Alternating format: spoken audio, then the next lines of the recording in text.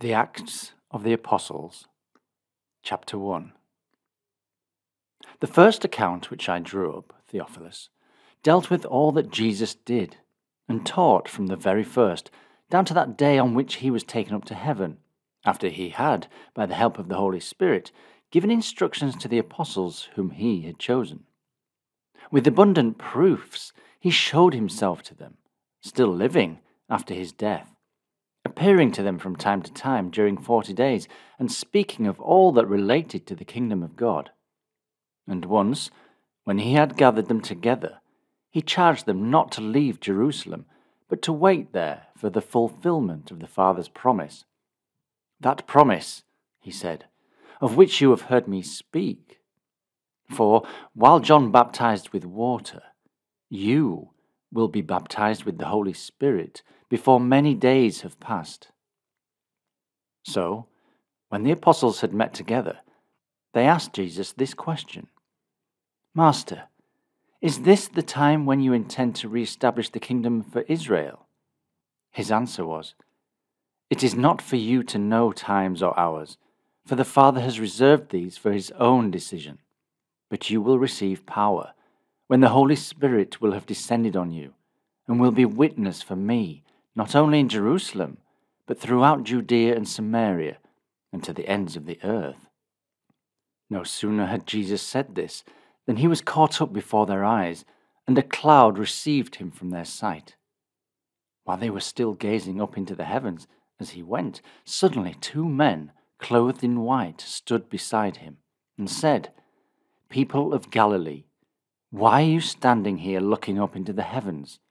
This same Jesus, who has been taken from you into the heavens, will come in the same way in which you have seen him go into the heavens. Then the apostles returned to Jerusalem from the hill called Olivet, which is about 3/4 of a mile from the city. When they reached Jerusalem, they went to the upstairs room where they were staying. There were there Peter, John, James, and Andrew, Philip and Thomas, Bartholomew and Matthew, James the son of Alphaeus, Simon the Zealot, and Judas the son of James. They all united in devoting themselves to prayer, and so did some women, and Mary, the mother of Jesus, and his brothers. About this time, at a meeting of the Lord's followers, when there were about 120 present, Peter rose to speak. Friends, he said, it was necessary that the prediction of Scripture should be fulfilled, which the Holy Spirit made by the lips of David about Judas, who acted as guide to the men who arrested Jesus, for he was one of our number, and had his part allotted him in this work of ours. This man had bought a piece of land with the price of his treachery, and falling heavily, his body had burst open, and all his bowels protruded. This became known to everyone living in Jerusalem, so that the field came to be called, in their language, Akeldama, which means the field of blood. For in the book of Psalms, Peter continued, it is said, Let his home become desolate, and let no one live in it. And also, his office let another take. Therefore, from among the men who have been with us all the time that Jesus, our Master, went in and out among us, from his baptism by John down to that day on which he was taken from us, someone must be found to join us as a witness of his resurrection. So they put forward 2 men, Joseph, called Barsabbas, whose other name was Justus, and Matthias. And they offered this prayer: Lord, who reads all hearts, show which of these 2 men you have chosen to take the place in this apostolic work which Judas has abandoned to go to his proper place. Then they drew lots between them, and the lot having fallen to Matthias, he was added to the number of the 11 apostles. Chapter 2. In the course of the festival at the close of the harvest, the disciples had all met together, when suddenly there came from the heavens a noise like a strong wind rushing by. It filled the whole house in which they were sitting. Then there appeared tongues of what seemed to be flame, separating, so that one settled on each of them. And they were all filled with the Holy Spirit, and began to speak in different languages as the Spirit prompted their utterances. Now there were then staying in Jerusalem religious Jews from every country in the world, and when this sound was heard, numbers of people collected in the greatest excitement, because each of them heard the disciples speaking in his own language. They were utterly amazed and kept asking in astonishment, "What? Are not all these people who are speaking Galileans? Then how is it that we each of us hear them in our own language? Some of us are Parthians, some Medes, some Elamites, and some of us live in Mesopotamia, in Judea and Cappadocia, in Pontus and Roman Asia, in Phrygia and Pamphylia, in Egypt and districts of Libya adjoining Cyrene. Some of us are visitors from Rome, either Jews by birth or converts, and some are Cretans and Arabians. Yet we all alike hear them speaking in our own languages of the great things that God has done." They were all utterly amazed and bewildered. "What does it mean?" they asked one another. But there were some who said with a sneer, "They have had too much new wine." Then Peter, surrounded by the 11 other apostles, stood up and, raising his voice, addressed the crowd. "People of Judea," he began, "and all of you who are staying in Jerusalem, let me tell you what this means. Mark well my words. These people are not drunk, as you suppose, for it is only now 9 in the morning. No, this is what is spoken of in the prophet Joel. It will come about in the last days, God says, that I will pour out my Spirit on all humanity. Your sons and your daughters will become prophets. Your young men will see visions, and your old men dream dreams. Yes, even on the slaves, for they are mine, both men and women. I will in those days pour out my Spirit, and they will become prophets. And I will show wonders in the heavens above, and signs on the earth below, blood and fire and mist of smoke. The sun will become darkness, and the moon blood red, before the day of the Lord comes, that great and awful day. Then will everyone who invokes the name of the Lord be saved. People of Israel, listen to what I am saying. Jesus of Nazareth, a man whose mission from God to you was proved by miracles, wonders, and signs, which God showed among you through him, as you know full well. He, I say, in accordance with God's definite plan and with his previous knowledge, was betrayed, and you, by the hands of lawless men, nailed him to a cross and put him to death. But God released him from the pangs of death and raised him to life, it being impossible for death to retain its hold on him. Indeed, he was the one David was referring to when he said, I have had the Lord ever before my eyes, for he stands at my right hand, so that I should not be disquieted. Therefore my heart was cheered, and my tongue told its delight. Yes, even my body too will rest in hope. For you will not abandon my soul to Hades, nor surrender me, your Holy One, to undergo corruption. You have shown me the path to life. You will fill me with gladness in your presence. Friends, I can speak to you the more confidently about the patriarch David, because he is dead and buried, and his tomb is here among us to this very day. David, then, prophet as he was, knowing that God had solemnly sworn to him to set one of his descendants on his throne, looked into the future, and referred to the resurrection of the Christ when he said that he had not been abandoned to Hades, nor had his body undergone corruption.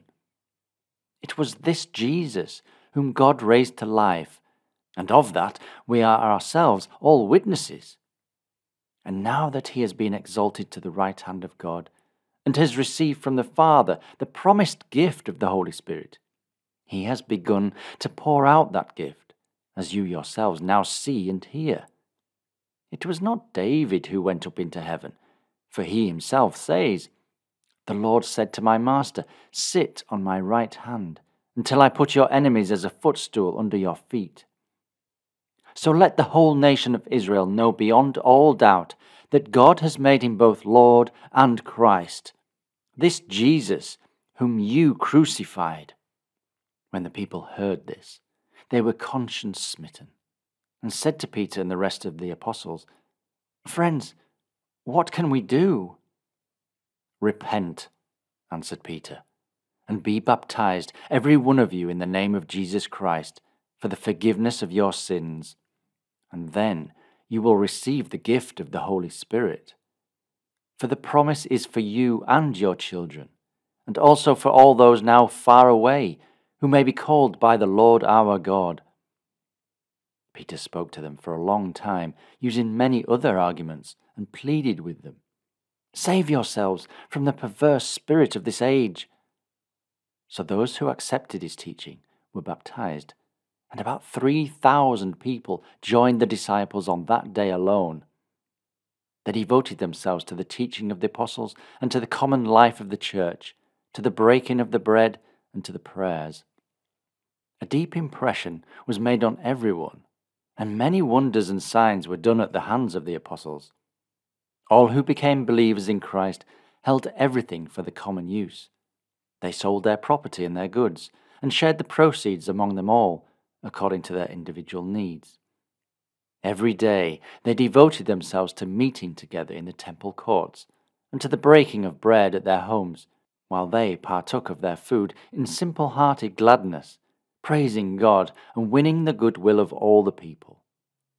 And the Lord daily added to their company those who were in the path of salvation. Chapter 3. One day, as Peter and John were going up into the temple courts for the 3 o'clock prayers, a man who had been lame from his birth was being carried by. This man used to be set down every day at the gate of the temple called the Beautiful Gate, to beg of those who went in. Seeing Peter and John on the point of entering, he asked them to give him something. Peter fixed his eyes on him, and so did John, and then Peter said, "Look at us." The man was all attention, expecting to get something from them. But Peter added, "I have no gold or silver, but I give you what I have. In the name of Jesus Christ of Nazareth, get up and walk." Grasping the lame man by the right hand, Peter lifted him up. Instantly, the man's feet and ankles became strong, and leaping up, he stood and began to walk about, and then went with them into the temple courts, walking and leaping and praising God. All the people saw him walking about and praising God, and when they recognized him as the man who used to sit begging at the Beautiful Gate of the temple, they were utterly astonished and amazed at what had happened to him. While the man still clung to Peter and John, the people all quickly gathered round them in the colonnade named after Solomon, in the greatest astonishment. On seeing this, Peter said to the people, "People of Israel, why are you surprised at this? And why do you stare at us, as though we, by any power or piety of our own, had enabled this man to walk?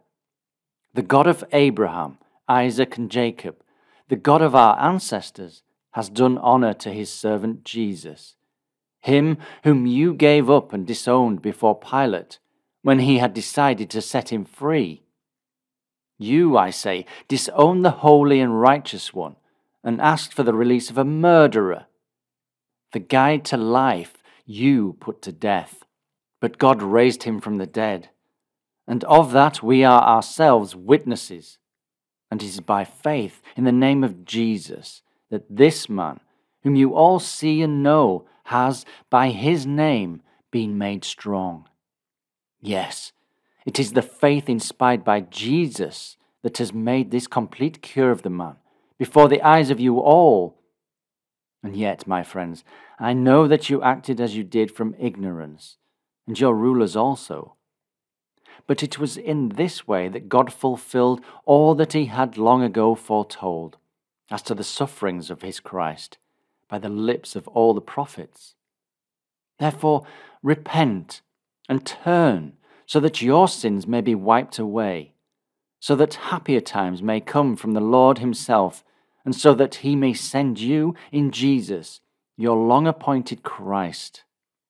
But heaven must be his home until the days of the universal restoration, of which God has spoken by the lips of his holy prophets from the very first. Moses himself said, "The Lord your God will raise up from among yourselves a prophet, as he raised me. To him you will listen whenever he speaks to you. And it will be that should anyone among the people not listen to that prophet, he will be utterly destroyed." Yes, and all the prophets from Samuel onwards, and all their successors who had a message to deliver, told of these days. You yourselves are the heirs of the prophets, and heirs too of the covenant which God made with your ancestors, when he said to Abraham, "In your descendants will all the nations of the earth be blessed." For you, first, God raised up his servant, and sent him to bless you by turning each one of you from his wicked ways. Chapter 4. While Peter and John were still speaking to the people, the chief priest, with the officer in charge at the temple and the Sadducees, came up to them, much annoyed because they were teaching the people, and because, through Jesus, they were preaching the resurrection from the dead. They arrested the apostles, and as it was already evening, had them placed in custody until the next day. Many, however, of those who had heard the apostles' message became believers in Christ, the number of the men alone amounting to about 5,000. The next day, a meeting of the leaders of the people, the elders and the teachers of the law was held in Jerusalem. There were present Annas the high priest, Caiaphas, John, Alexander, and all who were of high priestly rank. They had Peter and John brought before them and questioned them. "By what power," they asked, "or in whose name have men like you done this thing?" Then Peter, filled with the Holy Spirit, said, "Leaders of the people and elders, since we are on our trial today for a kind act done to a helpless man, and are asked in what way the man here before you has been cured, let me tell you all, and all the people of Israel, that it is by the name of Jesus Christ of Nazareth, whom you crucified, and whom God raised from the dead. It is, I say, by his name that this man stands here before you, lame no longer. Jesus is the stone which, scorned by you the builders, has yet become the cornerstone. And salvation is in him alone. For there is no other name in the whole world given to people to which we must look for our salvation." When the council saw how boldly Peter and John spoke, and found that they were uneducated men of humble station, they were surprised, and realized that they had been companions of Jesus. But when they looked at the man who had been healed, standing there with them, they had nothing to say. So they ordered them out of court, and then began consulting together. "What are we to do to these men?" they asked one another. "That a remarkable sign has been given through them is obvious to everyone living in Jerusalem, and we cannot deny it. But to prevent this thing from spreading further among the people, let us warn them not to speak in this name any more to anyone whatsoever." So they called the apostles in, and ordered them not to speak or teach in the name of Jesus. But Peter and John replied, "Whether it is right in the sight of God to listen to you rather than to him, judge for yourselves, for we cannot help speaking of what we have seen and heard." However, after further warnings, the council set them at liberty, not seeing any safe way of punishing them because of the people, for they were all praising God for what had occurred. For the man who was the subject of this miraculous cure was more than 40 years old. After they had been set at liberty, the apostles went to their friends and told them what the chief priests and the elders had said to them. All who heard their story, moved by a common impulse, raised their voices to God in prayer. "Sovereign Lord, it is you who has made the heavens, the earth, the sea, and everything that is in them. and who, by the lips of our ancestor, your servant David, who spoke under the influence of the Holy Spirit, have said, Why did the nations rage, and the peoples form vain designs? The kings of the earth set their array, and its rulers gathered together against the Lord and against his Christ. They have indeed gathered together in this city against your holy servant Jesus, whom you have consecrated the Christ, not Herod and Pontius Pilate only, but the nations and the people of Israel besides, yet only to do what you, by your power and your own will, did long ago destine to be done. Now, therefore, Lord, mark their threats, and enable your servants with all fearlessness to tell your message, while you stretch out your hand to heal, and cause signs and wonders to take place through the name of your holy servant Jesus. When their prayer was ended, the place in which they were assembled was shaken, and they were all filled with the Holy Spirit, and began to tell God's message fearlessly. The whole body of those who had become believers in Christ were of one heart and mind. Not one of them claimed any of his goods as his own, but everything was held for the common use. The apostles continued with great power to bear their testimony to the resurrection of the Lord Jesus, and God's blessing rested on them all abundantly. Nor was there anyone in need among them, for all who were owners of land or houses sold them, and brought the proceeds of the sales, and laid them at the apostles' feet. And then everyone received a share in proportion to his wants. A Levite of Cyprian birth, named Joseph, who had received from the apostles the additional name of Barnabas, which means the consoler, sold a farm that belonged to him, and brought the money and laid it at the apostles' feet. Chapter 5. There was, however, a man named Ananias, who, with his wife Sapphira, sold some property, and with her connivance kept back some of the proceeds. He brought only a part and laid it at the apostles' feet. Ananias, Peter exclaimed, how is it that Satan has so taken possession of your heart that you have lied to the Holy Spirit and kept back a part of the money paid for the land? While it was unsold, was it not your own? And after it was sold, was not the money at your own disposal? How did you come to think of such a thing? You have lied not to people, but to God. As Ananias heard these words, he fell down and expired, and everyone who heard of it was appalled. The young men got up, and winding the body in a sheet, carried it out and buried it. After an interval of about 3 hours, his wife came in, not knowing what had happened. Is it true, Peter asked, addressing her, that you sold your land for such a sum? Yes, she answered, we did. Then Peter said, how did you come to agree to provoke the Spirit of the Lord? Listen, the footsteps of those who have buried your husband are at the door, and they will carry you out too. Instantly, Sapphira fell down at Peter's feet and expired. On coming in, the young men found her dead, so they carried her out and buried her by her husband's side. The whole church and all who heard of these events were appalled.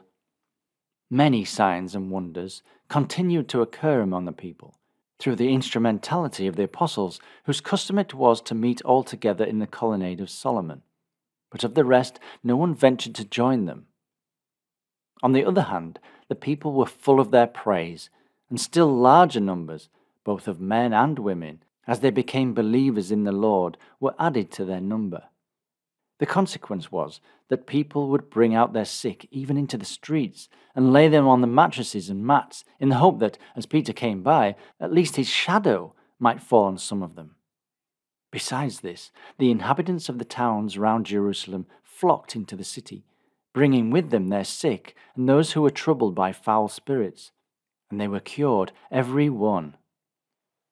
At this, the high priest was roused to action, and he and all his supporters, who formed the party of the Sadducees, moved by jealousy, arrested the apostles and had them placed in custody. An angel of the Lord, however, opened the prison doors at night and led them out. "Go," he said, "and stand in the temple courts and tell the people the whole message of this new life." When they heard this, they went at daybreak into the temple courts and began to teach. The high priest and his party, on their arrival, summoned the high council, including all the leaders of the people among the Israelites, and sent to the jail to fetch the apostles. But when the officers got there, they did not find them in the prison. So they returned and reported that, while they had found the jail barred securely and the guards posted at the doors, yet on opening them, they had not found anyone inside. When the officer in charge at the temple and the chief priests heard their story, they were perplexed about the apostles and as to what all this would lead to. Presently, however, someone came and told them that the men whom they had put in prison were actually standing in the temple courts, teaching the people. Then the officer went with his men and fetched the apostles, without using violence, for they were afraid of being stoned by the people, and then brought them before the council. The high priest demanded an explanation from them. "We gave you strict orders," he said, "not to teach in this name. Yet you have actually flooded Jerusalem with your teaching, and you want to make us responsible for the death of this man." To this, Peter and the apostles replied, "We must obey God rather than people. The God of our ancestors raised Jesus, whom you put to death by hanging him on a cross. It is this Jesus whom God has exalted to his right hand, to be a guide and a saviour, to give Israel repentance and forgiveness of sins. And we are witness to the truth of this, and so is the Holy Spirit, the gift of God to those who obey him." The members of the council became frantic with rage on hearing this, and were for putting the apostles to death. But Gamaliel, a Pharisee, who was a doctor of the law and who was held in universal respect, rose in the council and directed that the men should be taken out of court for a little while. He then said, "People of Israel, take care as to what you intend to do with these men. For not long ago Theudas appeared, professing to be somebody, and was joined by a body of some 400 men. But he was killed, and all his followers scattered and dwindled away. After him, Judas the Galilean appeared at the time of the census, and induced people to follow him. Yet he too perished, and all his followers were dispersed. And in this present case, my advice to you is not to interfere with these men, but to leave them alone. For if their designs and their works are merely of human origin, they will come to an end. But if they are of divine origin, you will be powerless to put an end to them, or else you may find yourselves fighting against God." The council followed his advice, and calling the apostles in, had them flogged, and then, after cautioning them not to speak in the name of Jesus, set them free. But the apostles left the council, rejoicing that they had been thought worthy to suffer disgrace for that name. And never for a single day, either in the temple courts or in private houses, did they cease to teach or to tell the good news of Jesus the Christ. About this time, when the number of the disciples was constantly increasing, complaints were made by the Greek-speaking Jews against the Aramaic-speaking Jews that their widows were being overlooked in the daily distribution. The 12, therefore, called together the general body of the disciples and said to them, "It is not well for us to see the distribution at the tables and neglect God's message. Therefore, friends, look for 7 men of reputation among yourselves, wise and spiritually minded men, and we will appoint them to attend to this matter, while we, for our part, will devote ourselves to prayer and to the delivery of the message." This proposal was unanimously agreed to, and the disciples chose Stephen, a man full of faith and of the Holy Spirit, and Philip, Prochorus, Nicanor, Timon, Parmenas, and Nicholas of Antioch, a former convert to Judaism. And they brought these men to the apostles, who, after praying, placed their hands on them. So God's message spread, and the number of the disciples continued to increase rapidly in Jerusalem, and a large body of the priests accepted the faith. Meanwhile, Stephen, divinely helped and strengthened, was showing great wonders and signs among the people. But some members of the synagogue of the freed slaves, as it was called, Cyrenians, Alexandrians, and visitors from Cilicia and Roman Asia, were roused to action and began disputing with Stephen. Yet they were quite unable to withstand the wisdom and inspiration with which he spoke. Then they induced some men to assert that they had heard Stephen saying blasphemous things against Moses and against God, and they stirred up the people, as well as the elders and teachers of the law, and set on Stephen, and arrested him, and brought him before the high council. There they produced witnesses who gave false evidence. "This man," they said, "is incessantly saying things against the holy place and the law. Indeed, we have heard him declare that this Jesus of Nazareth will destroy this place and change the customs handed down to us by Moses." The eyes of all the members of the council were riveted on Stephen, and they saw his face looking like the face of an angel. Chapter 7. Then the high priest asked, "Is this true?" Stephen replied, "Brothers and fathers, hear what I have to say. God, who manifests himself in the glory, appeared to our ancestor Abraham when he was in Mesopotamia, and before he settled in Haran, and said to him, 'Leave your country and your people, and come into the country that I will show you.' And so Abraham left the country of the Chaldeans and settled in Haran. And from there, after his father's death, God caused him to migrate into this country in which you are now living. God did not, at that time, give him any part of it, not even a foot of ground, but he promised to give him possession of it and his descendants after him, though at that time he had no child. God's words were these: Abraham's descendants will live in a foreign country, where they will be enslaved and ill-treated for 400 years. But I myself will judge the nation to which they will be enslaved, God said. And after that they will leave the country and worship me in this place. Then God made with Abraham the covenant of circumcision. And under it Abraham became the father of Isaac, and circumcised him when he was 8 days old. And Isaac became the father of Jacob, and Jacob of the 12 patriarchs. The patriarchs, out of jealousy, sold Joseph into slavery in Egypt. But God was with him, and delivered him out of all his troubles, and enabled him to win favor and show wisdom before Pharaoh, king of Egypt, who appointed him governor of Egypt and of his whole household. Then a famine spread over the whole of Egypt and Canaan, causing great distress, and our ancestors could find no food. Hearing, however, that there was corn in Egypt, Jacob sent our ancestors there on their first visit. In the course of their second visit, Joseph revealed himself to his brothers, and his family became known to Pharaoh. Then Joseph sent an urgent invitation to his father Jacob and to his relatives, 75 persons in all. And so Jacob went down into Egypt.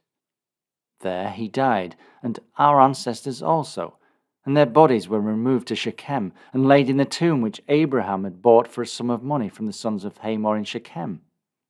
As the time drew near for the fulfillment of the promise which God had made to Abraham, the people increased largely in numbers in Egypt, until a new king, who knew nothing of Joseph, came to the throne.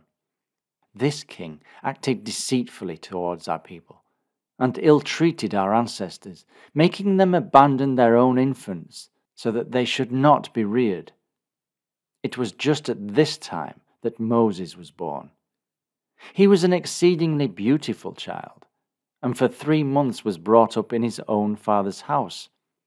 And when he was abandoned, the daughter of Pharaoh found him, and brought him up as her own son. So Moses was educated in all the learning of the Egyptians, and proved his ability both by his words and actions.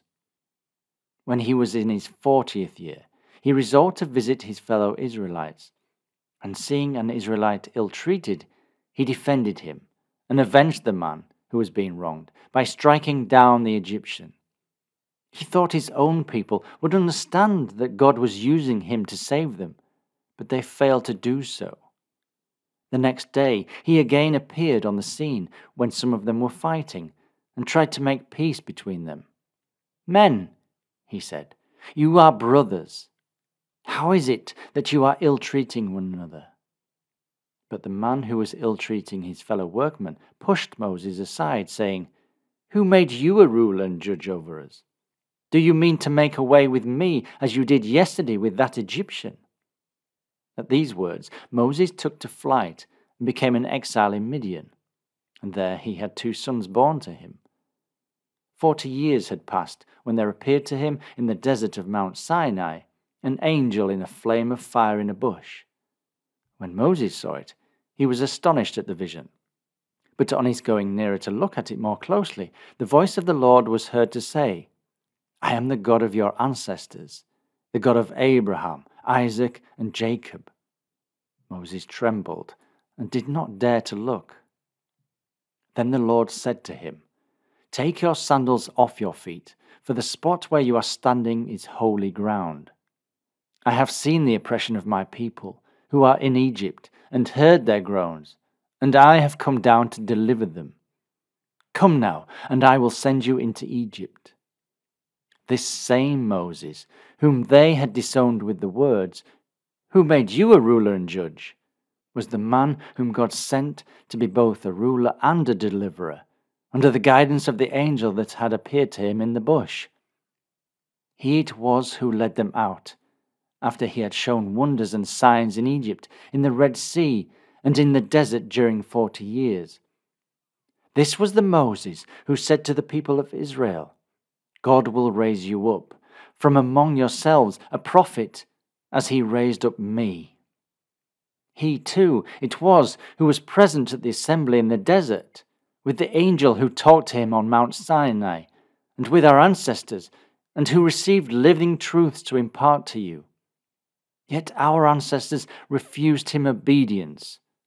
More than that, they rejected him, and in their hearts turned back to Egypt, while they said to Aaron, "Make us gods who will lead the way for us, since, as for this Moses who has brought us out of Egypt, we do not know what has become of him." That was the time when they made the calf, and offered sacrifice to their idol, and held festivities in honor of their own handiwork. So God turned from them, and left them to the worship of the starry host, as is written in the book of the prophets. "Did you offer victims and sacrifices to me, house of Israel, all those 40 years in the desert? You took with you the tent where Moloch is worshipped, and the star of the god Rephan, the images which you had made to worship. Therefore I will exile you beyond Babylon." Our ancestors had the tent where they worshipped God in the desert constructed, just as he who spoke to Moses had directed him to make it, after the model which he had seen.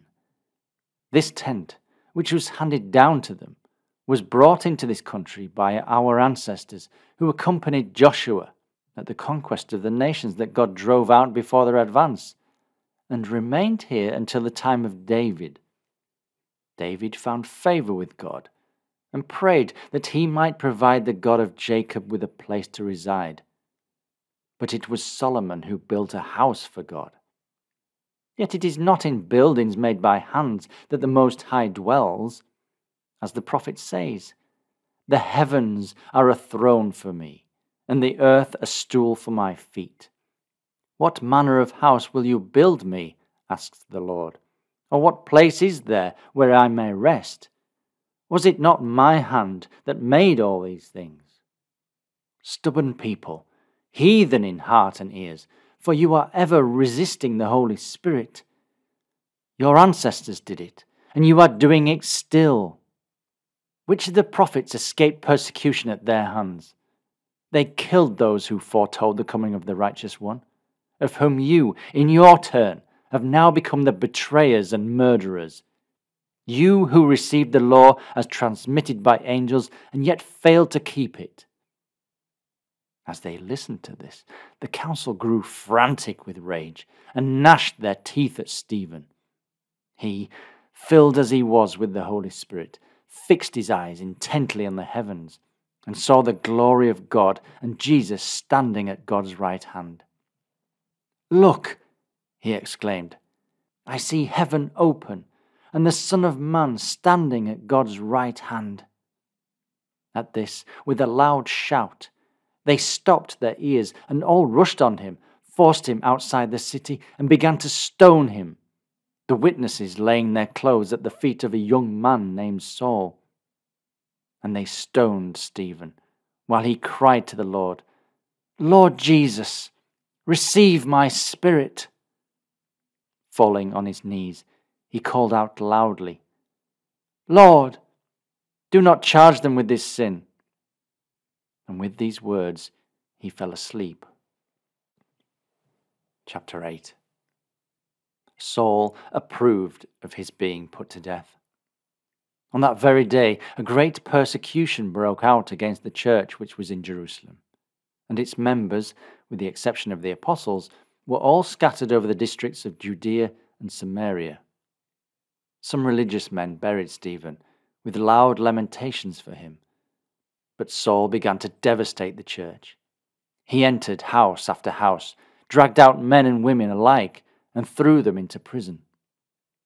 Now those who were scattered in different directions went from place to place, proclaiming the good news. Philip went down to the city of Samaria, and there began to preach the Christ. The people, one and all, listened attentively to what people told them when they heard of and saw the miracles which he was working. For there were many instances of people with foul spirits, where the spirits with loud screams came out of them. And many who were paralyzed or lame were cured, so that there was great rejoicing throughout the city.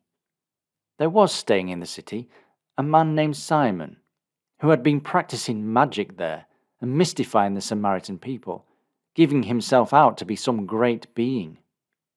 Everyone, high and low, paid attention to him. "This man," they used to say, "must be that power of God which people call the great power." And they paid attention to him because they had for a long time been mystified by his magic arts. However, when they came to believe Philip, as he told them the good news about the kingdom of God and the name of Jesus Christ, they were baptized, both men and women. Even Simon believed, and after his baptism attached himself to Philip, and was in turn mystified at seeing signs and great miracles constantly occurring. When the apostles at Jerusalem heard that the Samaritans had welcomed God's message, they sent Peter and John to them, and they, on their arrival, prayed that the Samaritans might receive the Holy Spirit. As yet, the Spirit had not descended on any of them. They had only been baptized in the name of the Lord Jesus. Then Peter and John placed their hands on them, and they received the Holy Spirit. When Simon saw that it was through the placing of the apostles' hands on them that the Spirit was given, he brought them a sum of money and said, "Give me also this power of yours, so that if I place my hands on anyone, he may receive the Holy Spirit." "A curse on you and your silver," Peter exclaimed, "for thinking that God's free gift can be bought with money. You have no share or part in our message, for your heart is not right with God. Therefore repent of this wickedness of yours, and pray to the Lord that, if possible, you may be forgiven for such a thought. For I see that you have fallen into the bitterness of envy and the fetters of sin. Pray to the Lord for me, all of you," Simon answered, "so that none of the things that you have spoken of may happen to me." Peter and John, having borne their testimony and delivered the Lord's message, returned to Jerusalem, telling the good news as they went in many Samaritan villages. Meanwhile, an angel of the Lord had said to Philip, "Set out on a journey southwards, along the road that runs down from Jerusalem to Gaza. It is now deserted." So Philip set out on a journey, and on his way he came on an official of high rank in the service of Candace, queen of the Abyssinians. He was her treasurer and had been to Jerusalem to worship, and was now on his way home, sitting in his carriage and reading the prophet Isaiah. The Spirit said to Philip, "Go up to the carriage over there and keep close to it." So Philip ran up, and he heard the Abyssinian reading the prophet Isaiah. "Do you understand what you are reading?" he asked. "How can I?" the other answered, "unless someone will explain it to me." And he invited Philip to get up and sit by his side. The passage of Scripture which he was reading was this: "Like a sheep he was led away to slaughter, and as a lamb is dumb in the hands of its shearer, so he refrains from opening his lips. He was humiliated, and justice was denied him. Who will tell the story of his generation? For his life is cut off from earth." "Now," said the treasurer, addressing Philip, "tell me, of whom is the prophet speaking? Of himself or of someone else?" Then Philip began, and taking this passage as his text, told him the good news about Jesus. Presently, as they were going along the road, they came to some water, and the treasurer exclaimed, "Look, here is water. What is to prevent my being baptized?" So he ordered the carriage to stop, and they went down into the water, both Philip and the treasurer, and Philip baptized him. But when they came up out of the water, the Spirit of the Lord caught Philip away, and the treasurer saw no more of him, for he continued his journey with a joyful heart. But Philip was found at Ashdod, and as he went on his way, he told the good news in all the towns through which he passed, until he came to Caesarea. Meanwhile Saul, still breathing murderous threats against the disciples of the Lord, went to the high priest and asked him to give him letters to the Jewish congregations at Damascus, authorizing him, if he found there any supporters of the way, whether men or women, to have them put in chains and brought to Jerusalem. While on his journey, as he was nearing Damascus, suddenly a light from the heavens flashed around him. He fell to the ground and heard a voice saying to him, "Saul, Saul, why are you persecuting me?" "Who are you, Lord?" he asked. "I am Jesus, whom you are persecuting," the voice answered. "Yet stand up and go into the city, and you will be told what you must do." The men traveling with Saul were meanwhile standing speechless. They heard the sound of the voice, but saw no one.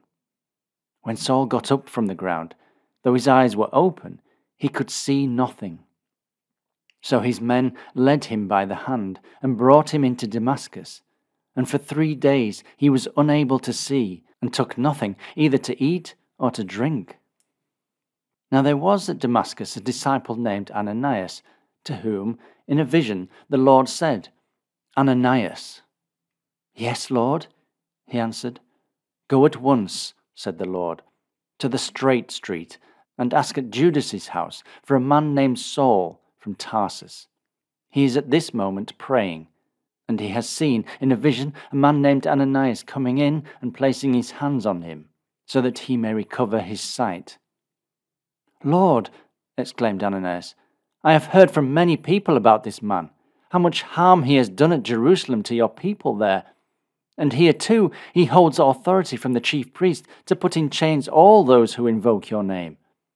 But the Lord said to him, "Go, for this man is my chosen instrument to uphold my name before the Gentiles and their kings, and the people of Israel. I will myself show him all that he has to suffer for my name." So Ananias went, entered the house, and placing his hands on Saul, said, "Saul, my brother, I have been sent by the Lord, by Jesus, who appeared to you on your way here, so that you may recover your sight and be filled with the Holy Spirit." Instantly it seemed as if a film fell from Saul's eyes, and his sight was restored. Then he got up and was baptized, and after he had taken food, he felt his strength return. Saul stayed for some days with the disciples who were at Damascus, and at once began in the synagogues to proclaim Jesus as the Son of God. All who heard him were amazed. "Is not this," they asked, "the man who worked havoc in Jerusalem among those that invoke this name, and who had also come here for the express purpose of having such persons put in chains and taken before the chief priests?" Saul's influence, however, kept steadily increasing, and he confounded the Jewish people who lived in Damascus by the proofs that he gave that Jesus was the Christ. After some time, some of them laid a plot to kill Saul, but it became known to him. They even watched the gates day and night to kill him. But his disciples let him down by night through an opening in the wall, lowering him in a basket. On his arrival in Jerusalem, Saul attempted to join the disciples, but they were all afraid of him, as they did not believe that he was really a disciple. Barnabas, however, taking him by the hand, brought him to the apostles, and told them the whole story of how Saul on his journey had seen the Lord, and how the Lord had talked to him, and how in Damascus he had spoken out fearlessly in the name of Jesus. After that, Saul remained in Jerusalem, in close contact with the apostles, and he spoke fearlessly in the name of the Lord, talking and arguing with the Jews of foreign birth, who, however, made attempts to kill him. But when the followers found this out, they took him down to Caesarea and sent him on his way to Tarsus. And so it came about that the church, throughout Judea, Galilee, and Samaria, enjoyed peace and became firmly established. And, ordering its life by respect for the Lord and the help of the Holy Spirit, it increased in numbers. Peter, while travelling from place to place throughout the country, went down to visit the people of Christ living in Lydda. There he found a man named Aeneas, who had been bedridden for 8 years with paralysis. "Aeneas," Peter said to him, "Jesus Christ cures you. Get up and make your bed." Aeneas got up at once, and all the inhabitants of Lydda and of the plain of Sharon saw him and came over to the Lord's side. At Joppa there lived a disciple whose name was Tabitha, who is in Greek Dorcas, a gazelle. Her life was spent in doing kind and charitable actions. Just at that time she was taken ill and died, and they had washed her body and laid it out in an upstairs room. Joppa was near Lydda, and the disciples, having heard that Peter was at Lydda, sent 2 men with a request that he come to them without delay. Peter returned with them at once. On his arrival, he was taken upstairs, and all the widows came around him in tears, showing the coats and other clothing which Dorcas had made while she was among them. But Peter sent everyone out of the room, and knelt down and prayed. Then, turning to the body, he said, "Tabitha, stand up." She opened her eyes, and seeing Peter, sat up. Giving her his hand, Peter raised her up, and calling in the widows and other of Christ's people, presented her to them alive. This became known all through Joppa, and numbers of people came to believe in the Lord. And Peter stayed some days at Joppa with a tanner named Simon. Chapter 10. At Caesarea there was a man named Cornelius, a centurion in the regiment known as the Italian Regiment, a religious man and one who reverenced God with all his household. He was liberal in his charities to the people and prayed to God constantly. One afternoon, about 3 o'clock, he distinctly saw in a vision an angel from God come to him and call him by name. Cornelius fixed his eyes on him and in great alarm said, "What is it, Lord?" "Your prayers and your charities," the angel answered, "have been an acceptable offering to God. And now send messengers to Joppa and fetch a man called Simon, who is also known as Peter. He is lodging with a tanner named Simon, who has a house near the sea." When the angel who had spoken to him had gone, Cornelius called 2 servants and a religious soldier, who was one of his constant attendants, and after telling them the whole story, sent them to Joppa. On the next day, while these men were on their way, Just as they were nearing the town, Peter went up on the housetop about midday to pray. He became hungry and wanted something to eat. But while it was being prepared, he fell into a trance, and saw that the heavens were open, and that something like a great sail was descending, led down by its four corners towards the earth. In it were all kinds of quadrupeds, reptiles, and birds. Then he was aware of a voice which said, "Stand up, Peter, kill something and eat." "No, Lord, I cannot," answered Peter, "for I have never eaten anything defiled and unclean." Again he was aware of a voice which said, "What God has pronounced clean, do not regard as defiled." This happened 3 times, and then suddenly it was all taken up into the heavens. While Peter was still perplexed as to the meaning of the vision that he had seen, the men sent by Cornelius, having inquired the way to Simon's house, came up to the gate, and called out and asked if Simon, who was also known as Peter, was lodging there. Peter was still pondering over the vision when the Spirit said to him, "There are 2 men looking for you at this moment. Go down at once, and do not hesitate to go with them, for I have sent them." Peter went down to the men and said, "I am the person you are looking for. What is your reason for coming?" The men replied, "Our centurion, Cornelius, a pious man who reverences God and is well spoken of by the whole Jewish nation, has been instructed by a holy angel to send for you to his house and to listen to what you have to say." So Peter invited them in and entertained them. The next day he lost no time in setting out with them, accompanied by some of the Lord's followers from Joppa. And the day following he entered Caesarea.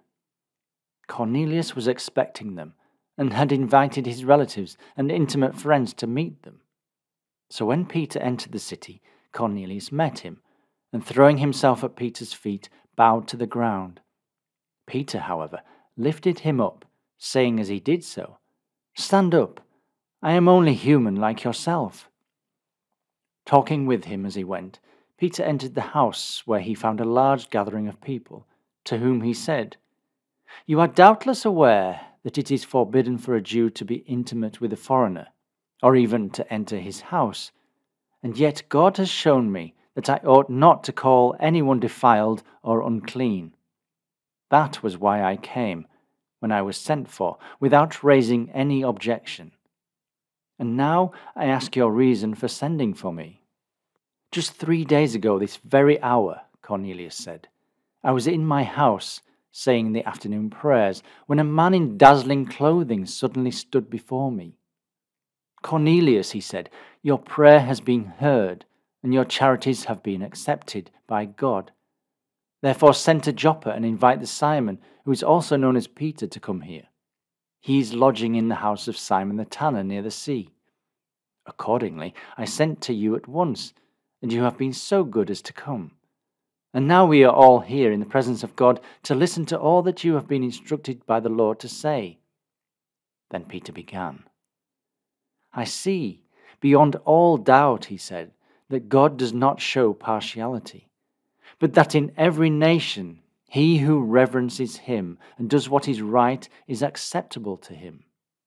God has sent his message to the Israelites and told them, through Jesus Christ, the good news of peace, and Jesus is Lord of all.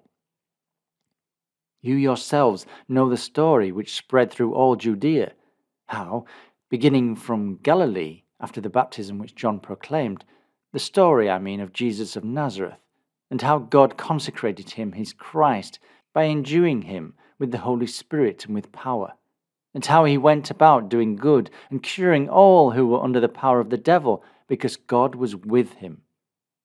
We are ourselves, too, witnesses to all that he did in Judea and in Jerusalem. Yet they put him to death by hanging him on a cross.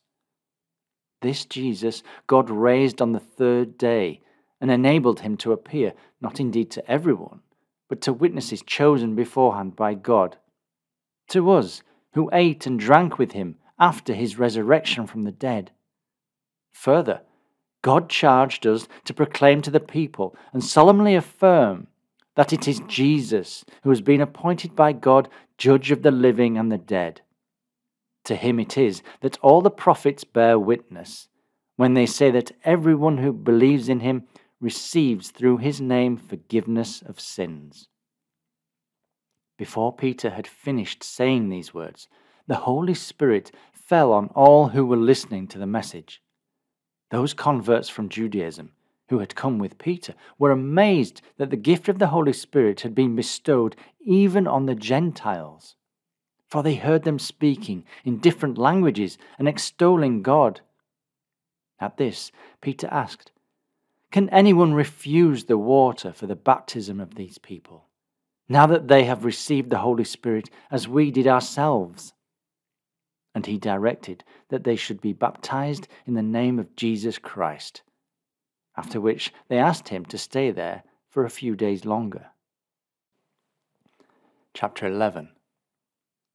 The apostles and the followers throughout Judea heard that even the Gentiles had welcomed God's message. But when Peter went up to Jerusalem, those who were converts from Judaism began to attack him on the ground that he had visited people who were not circumcised and had taken meals with them. So Peter began to relate the facts to them as they had occurred. "I was in the town of Joppa," he said, "and was praying. And while in a trance I saw a vision. There was something like a great sail descending, let down by its four corners out of the heavens, and it came right down to me. Looking intently at it, I began to distinguish quadrupeds, wild beasts, reptiles, and birds. And I also heard a voice saying to me, 'Stand up, Peter, kill something and eat.' 'No, Lord, I cannot,' I answered, 'for nothing defiled or unclean has ever passed my lips.' Then a second time there came a voice from the heavens. 'What God has pronounced clean,' it said, 'you must not call defiled.' This happened 3 times, and then all was drawn up again into the heavens. At that moment 3 men who had been sent from Caesarea to see me came up to the house in which we were. The 3 told me to go with them without hesitation. These 6 companions also went with me.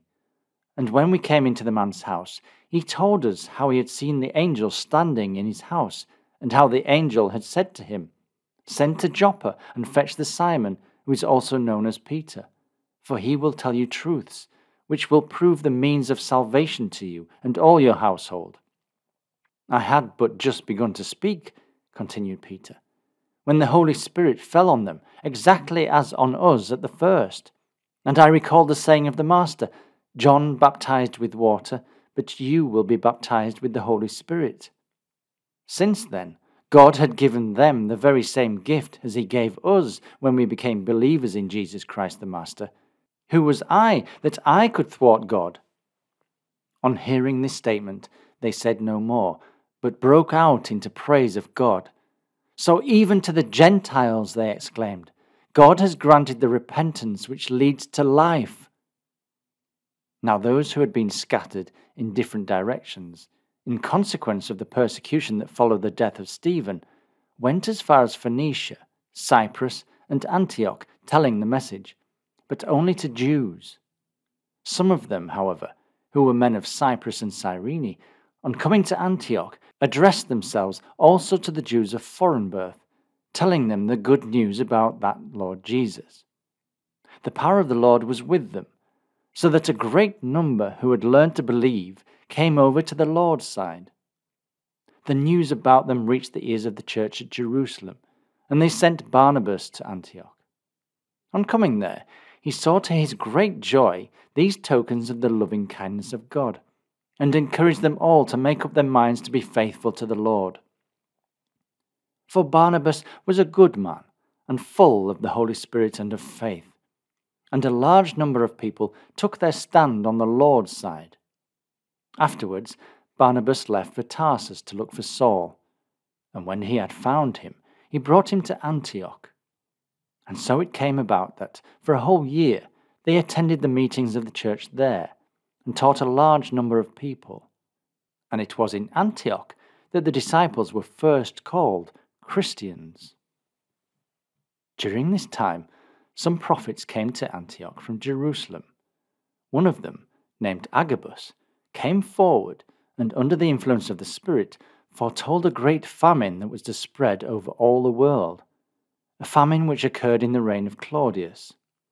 So the disciples, without exception, determined, in proportion to their means, to send something to help the followers living in Judea.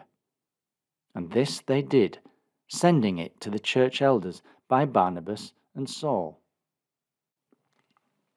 Chapter 12. It was at that time that King Herod began to ill-treat some of the members of the church. He had James, the brother of John, beheaded, and when he saw that the Jews were pleased with this, he proceeded to arrest Peter also. This was during the festival of the unleavened bread. After seizing Peter, Herod put him in prison and entrusted him to the keeping of 4 guards of 4 soldiers each, intending, after the Passover, to bring him up before the people. So Peter was kept in prison, but meanwhile the prayers of the church were being earnestly offered to God on his behalf. Just when Herod was intending to bring him before the people, on that very night Peter was asleep between 2 soldiers, chained to them both, while there were sentries in front of the door guarding the prison. Suddenly, an angel of the Lord stood by him, and a light shone in the cell. The angel struck Peter on the side and roused him with the words, "Get up quickly." The chains dropped from his wrists, and then the angel said, "Put on your belt and sandals." When Peter had done so, the angel added, "Throw your cloak round you and follow me." Peter followed him out, not knowing that what was happening under the angel's guidance was real, but thinking that he was seeing a vision. Passing the first guard and then the second, they came to the iron gate leading into the city, which opened to them of itself. And when they had passed through that and had walked along one street, all at once the angel left him. Then Peter came to himself and said, "Now I know beyond all doubt that the Lord has sent his angel and has rescued me from Herod's hands and from all that the Jewish people have been expecting." As soon as he realized what had happened, he went to the house of Mary, the mother of John, who was also known as Mark, where a number of people were gathered together praying. On his knocking at the door in the gate, a maidservant named Rhoda came to answer it. She recognized Peter's voice, but in her joy left the gate unopened and ran in and told them that Peter was standing outside. "You are mad!" they exclaimed. But when she persisted that it was so, they said, "It must be the Spirit." Meanwhile, Peter went on knocking, and when they opened the gate and saw him, they were amazed. Peter signed to them with his hand to be silent, and then told them how the Lord had brought him out of the prison, adding, "Tell James and the others all this." Then he left the house and went away to another place. In the morning there was a great stir among the soldiers. What could have become of Peter? And when Herod had made further search for him and failed to find him, he closely questioned the guard and ordered them away to execution. Then he went down from Judea to stay at Caesarea.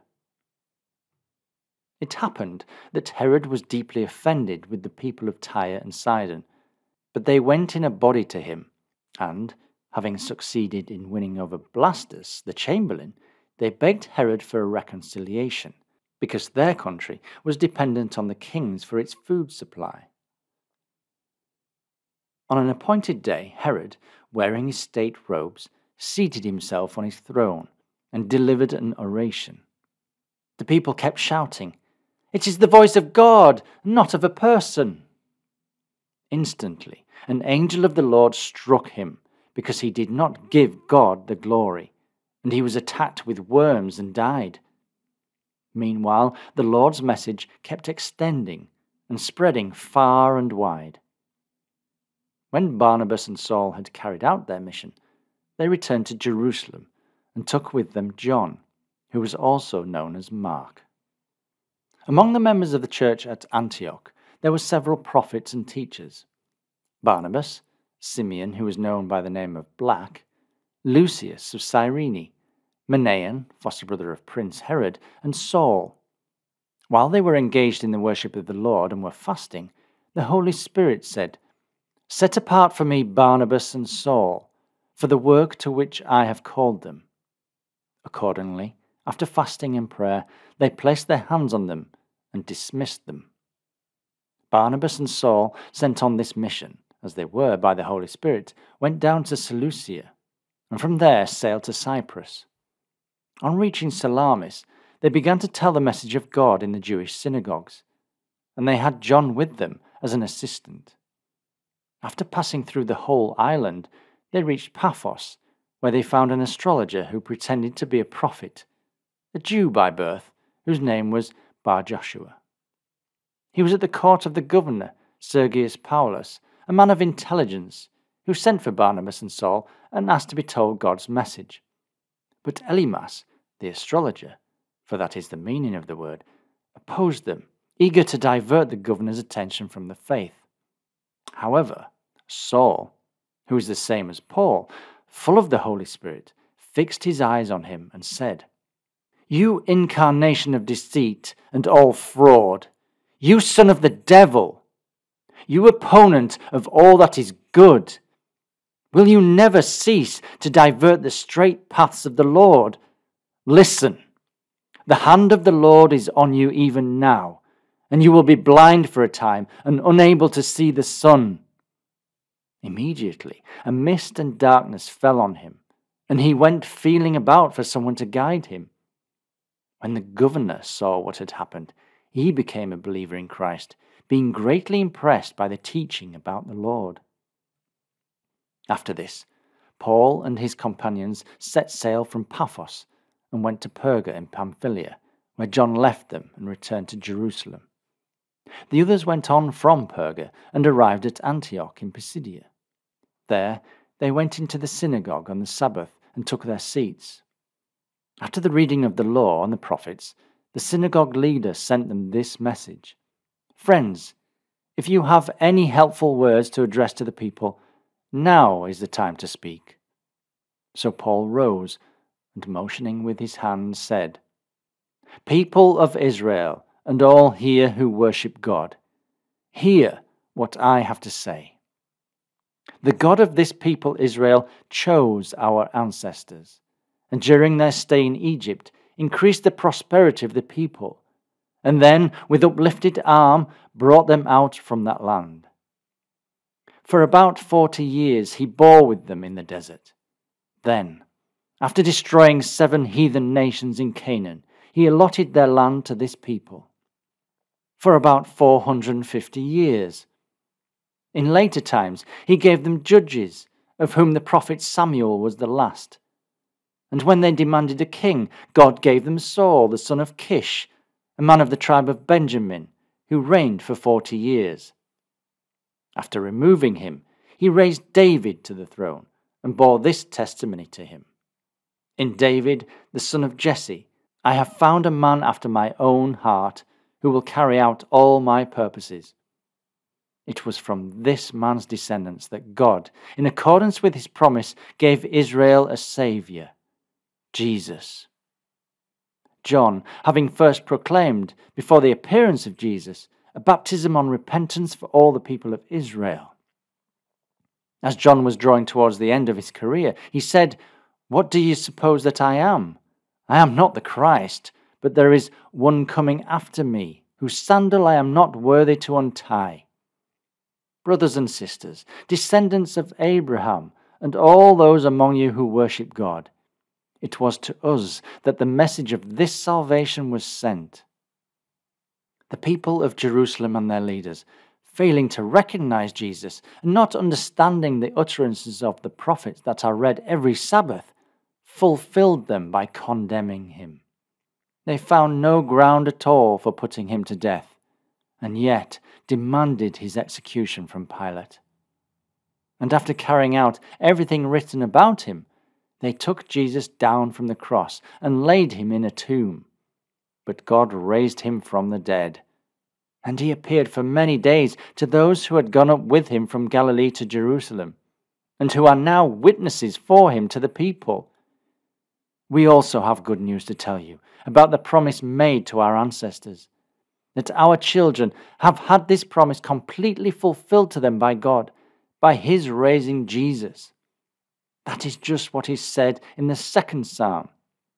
You are my son. This day I have become your father.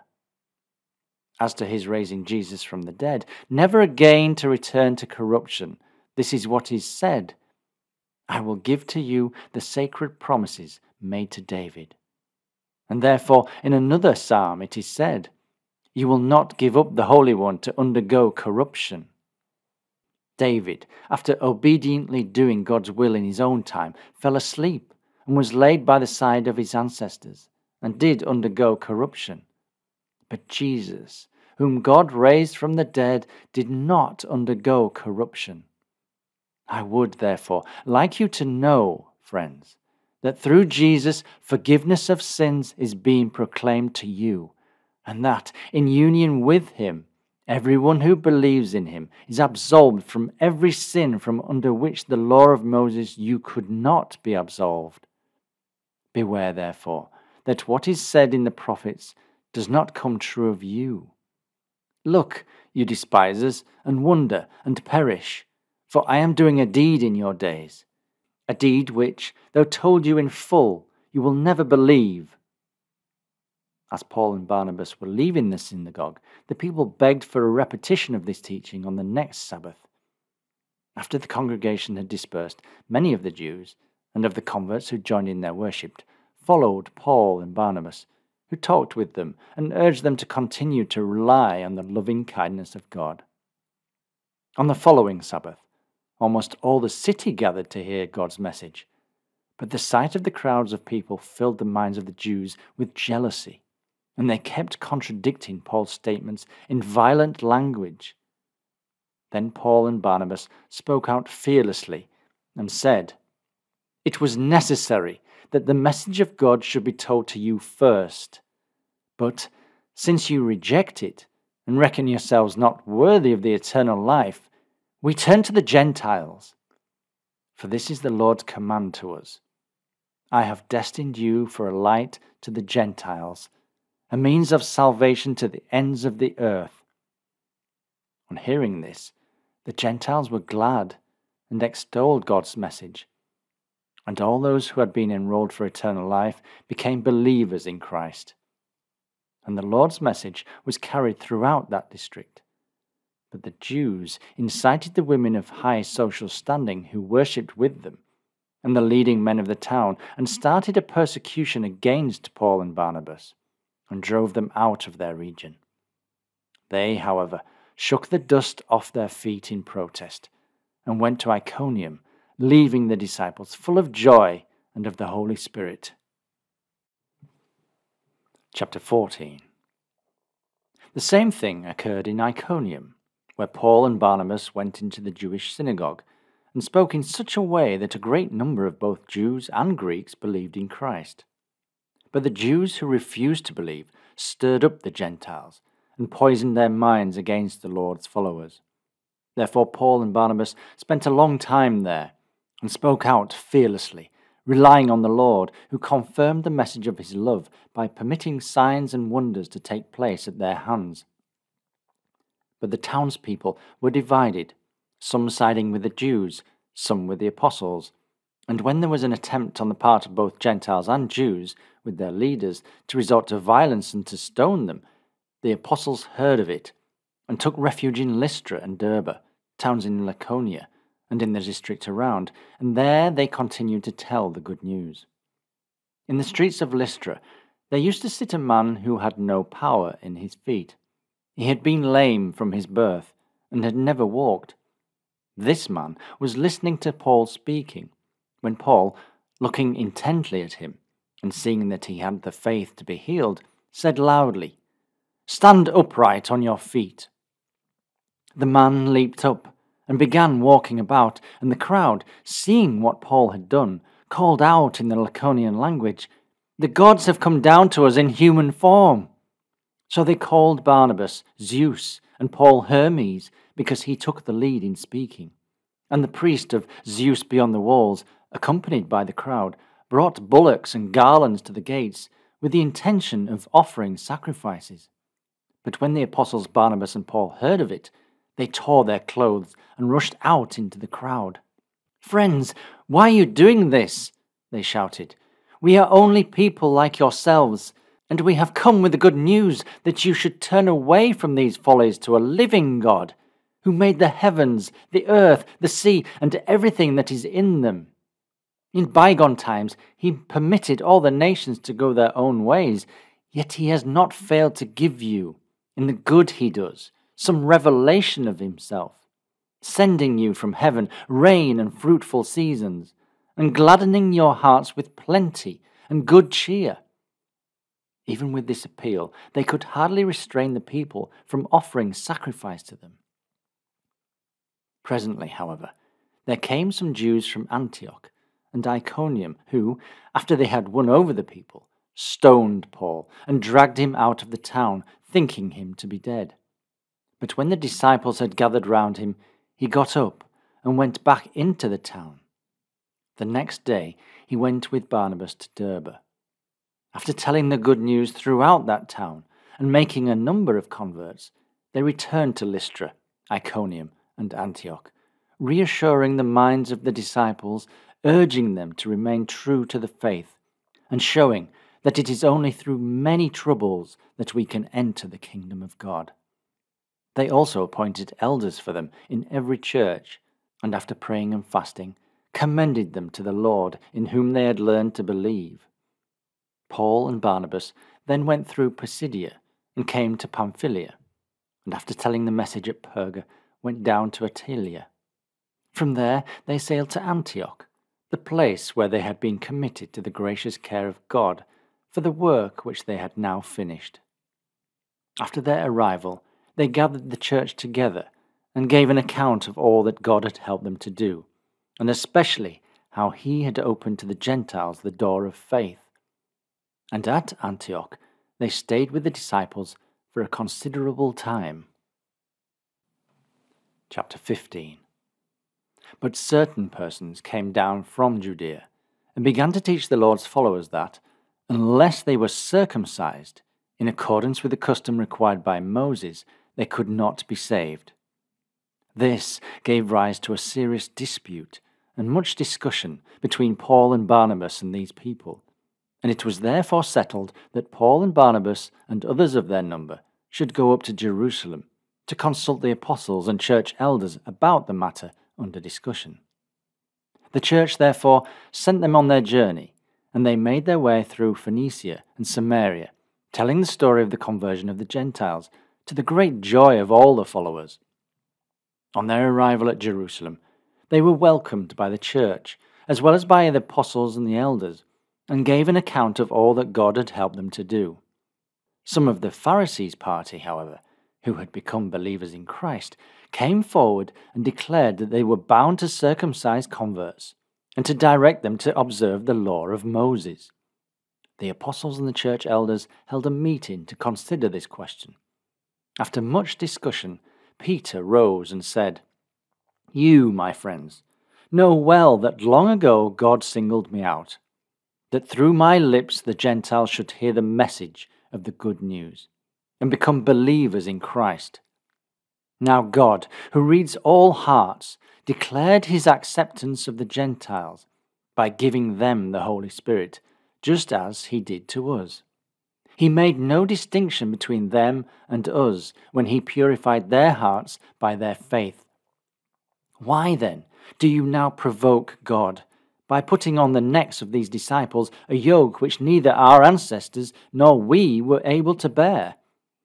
No, it is through the loving kindness of the Lord Jesus that we, just as they do, believe that we have been saved." Every voice in the assembly was hushed as they listened to Barnabas and Paul, while they gave an account of all the signs and wonders which God had shown among the Gentiles through them. After they had finished speaking, James addressed the council. "Friends," he began, "hear what I have to say. Simon has described the manner in which God first visited the Gentiles, in order to take from among them a people to bear his name. and that is in harmony with the words of the prophets, where they say, "After this I will return, and I will rebuild the house of David which has fallen. Its ruins I will rebuild, and will set it up once more, that so the rest of mankind may earnestly seek the Lord, even all the Gentiles on whom my name has been bestowed, says the Lord, as he does these things known from long ago." In my judgment, therefore, we should not add to the difficulties of those Gentiles who are turning to God, but we should write to them to abstain from food that has been polluted by being sacrificed to idols, from impurity, from eating the flesh of strangled animals, and from blood. For in every town, for generations past, there have been those who preach Moses, read as he is in the synagogues every Sabbath. It was then decided by the apostles and the elders, with the assent of the whole church, to choose some of their number and send them to Antioch with Paul and Barnabas. Those chosen were Judas, called Barsabbas, and Silas, who were leaders among the community. They were bearers of the following letter. The apostles and the followers who are of the church elders send their greetings to the followers of the Lord of Gentile birth in Antioch, Syria, and Cilicia. As we had heard that some of our number had upset you by their assertions and unsettled your minds without instructions from us, we met and decided to choose certain men and send them to you with our dear friends Barnabas and Paul, who have risked their lives for the name of our Lord Jesus Christ. We are accordingly sending Judas and Silas, and they will tell you by word of mouth what we are now writing. We have therefore decided, under the guidance of the Holy Spirit, to lay no further burden on you beyond those necessary conditions: that you abstain from food offered to idols, from blood, from eating the flesh of strangled animals, and from impurity. If you guard yourselves against such things, it will be well with you. Farewell. So the bearers of this letter were sent on their way, and went down to Antioch. There they called a meeting of all the followers, and delivered the letter, the reading of which caused great rejoicing by its encouraging contents. Judas and Silas, who were themselves prophets, further encouraged them by many an address, and strengthened their faith. After some stay, they were dismissed with kind farewells from the followers, and returned to those who had sent them. Paul and Barnabas, however, remained in Antioch, where they taught, and with the help of many others, told the good news of the Lord's message. Some time after this, Paul said to Barnabas, "Let us go back and visit the Lord's followers in every town in which we have told the Lord's message, and see how they are prospering." Barnabas wished to take with them John, whose other name was Mark, but Paul felt that they ought not to take with them the man who had deserted them in Pamphylia, and had not gone on with them to their work. This caused such unpleasant feeling between them that they parted ways, Barnabas taking Mark and sailing for Cyprus, while Paul chose Silas for his companion, and after he had been committed by the followers to the gracious care of the Lord, started on his journey and went through Syria and Cilicia, strengthening the churches in the faith. Among other places, Paul went to Derbe and Lystra. At the latter place they found a disciple named Timothy, whose mother was a Jewish woman who was a believer, while his father was a Greek, and who was well spoken of by the followers of the Lord in Lystra and Iconium. Wishing to take this man with him on his journey, Paul caused him to be circumcised, out of consideration for the Jews in that region, for they all knew that his father had been a Greek. As they travelled from town to town, they gave the followers the decisions which had been reached by the apostles and church elders at Jerusalem for them to observe. So the churches grew stronger in the faith and increased in numbers from day to day. They next went through the Phrygian district of Galatia, but were restrained by the Holy Spirit from delivering the message in Roman Asia. When they reached the borders of Mysia, they attempted to go into Bithynia, but the Spirit of Jesus did not permit them. Passing through Mysia, they went down to Troas, and there one night Paul saw a vision. A Macedonian was standing and appealing to him. "Come over to Macedonia and help us." So, immediately after Paul had seen the vision, we looked for an opportunity to cross over to Macedonia, concluding that God had summoned us to tell the good news to the people there. Accordingly, we set sail from Troas and ran before the wind to Samothrace, reaching Neapolis the next day. From there, we made our way to Philippi, which is the principal city of that part of Macedonia, and also a Roman settlement. In that city, we spent several days. On the Sabbath, we went outside the gate to the riverside, where we supposed there would be a place of prayer, and we sat down and talked to the women who were gathered there. Among them was a woman named Lydia, belonging to Thyatira, a dealer in purple cloth, who was accustomed to join in the worship of God. The Lord touched this woman's heart, so that she gave attention to the message delivered by Paul, and when she and her household had been baptized, she urged us to become her guests. "Since you have shown your conviction," she said, "that I really am a believer in the Lord, come and stay in my house." And she insisted on our doing so. One day, as we were on our way to the place of prayer, we were met by a girl possessed by a divining spirit, who made large profits for her masters by fortune-telling. This girl followed Paul and the rest of us, calling, "These men are servants of the Most High God, and they are bringing you news of a way to salvation." She had been doing this for several days, when Paul, much vexed, turned and said to the spirit within her, "In the name of Jesus Christ, I command you to leave her." That very moment, the spirit left her. When her masters saw that there was no hope of further profit from her, they seized Paul and Silas, dragged them into the public square to the authorities, and took them before the magistrates. "These men are causing a great disturbance in our town," they complained. "They are Jews, and they are teaching customs which it is not right for us, as Romans, to sanction or adopt." The mob rose as one person against them, and the magistrates stripped them of their clothing and ordered them to be beaten with rods. After beating them severely, the magistrates put them in prison, with orders to the jailer to keep them in safe custody. On receiving so strict an order, the governor put them into the inner cell and secured their feet in the stocks. About midnight, while Paul and Silas were praying and singing hymns to God, and while the prisoners were listening to them, suddenly there was an earthquake of such violence that the jail was shaken to its foundations. All the doors flew open, and all the prisoners' chains were loosened.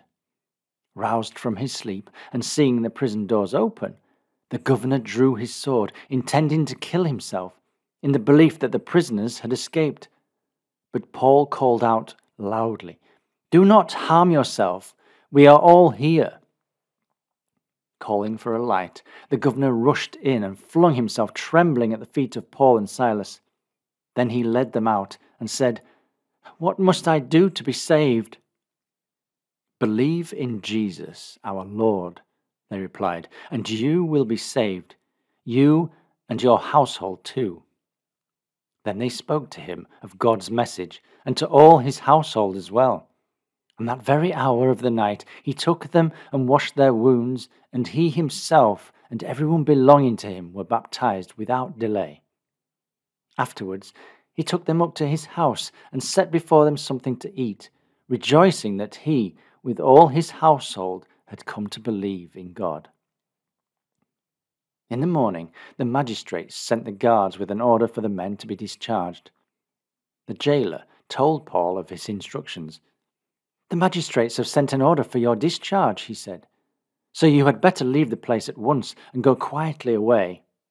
But Paul's answer to them was, "They have flogged us in public without trial, though we are Roman citizens, and they have put us in prison, and now they are for sending us out secretly. No, indeed. Let them come and take us out themselves." The guards reported his words to the magistrates, who, on hearing that Paul and Silas were Roman citizens, were alarmed and went to the prison and did their best to conciliate them. Then they took them out and begged them to leave the city. When Paul and Silas left the prison, they went to Lydia's house, and after they had seen the Lord's followers and encouraged them, they left the place. Chapter 17.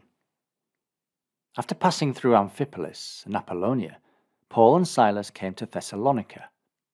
Here the Jews had a synagogue, and following his usual custom, Paul joined them, and for 3 Sabbaths addressed them, drawing his arguments from the Scriptures. He laid before them and explained that the Christ must undergo suffering and rise from the dead, and "It is this man," he declared, "who is the Christ, this Jesus about whom I am telling you." Some of the people were convinced and threw in their lot with Paul and Silas, as did also a large body of Greeks who were accustomed to join in the Jewish services, and a great number of leading women. But the Jewish leaders, becoming jealous, engaged some worthless fellows from the street, and getting a mob together, kept the city in an uproar. They attacked Jason's house with the intention of bringing Paul and Silas before the popular assembly. And not finding them there, they proceeded to drag Jason and some of the Lord's followers before the city magistrates, shouting out, "These men, who have turned the world upside down, have now come here, and have been harbored by Jason. They are all defying the decrees of the emperor. They say that someone else is king, a man called Jesus." On hearing this, the people and the city magistrates were much concerned, and before letting them go, they took bail from Jason and the others. That very night, the followers sent Paul and Silas off to Beroea, and on reaching that place, they went to the Jewish synagogue. These Jews of Beroea were better disposed than those in Thessalonica, for they welcomed the message with great readiness and daily examined the Scriptures to see if what was said was true. As a consequence, many of them became believers in Christ, besides a considerable number of Greek women of position, and of men also. But when the Jewish leaders in Thessalonica found out that God's message had been delivered by Paul at Beroea, they came there too, exciting and disturbing the minds of the people. The followers immediately arranged for Paul to go away to the coast, but both Silas and Timothy stayed behind in Beroea. The friends who escorted Paul took him as far as Athens, and after receiving a message for Silas and Timothy to join him as quickly as possible, they started on their return. While Paul was waiting for them at Athens, his heart was stirred at seeing the whole city full of idols. So he argued in the synagogue with the Jews and with those who joined in their worship, as well as daily in the public square with those who happened to be there. Among others, some Epicurean and Stoic philosophers joined issue with him. Some asked, "What is this prater wanting to make out?"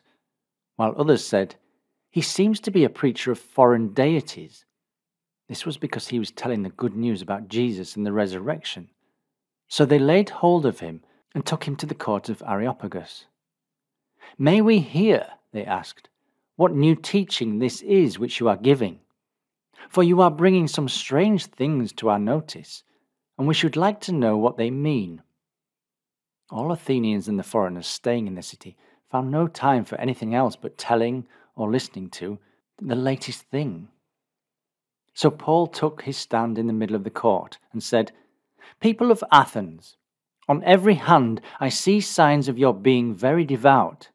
For as I was going about, looking at your sacred shrines, I came upon an altar with this inscription: 'To an unknown God.'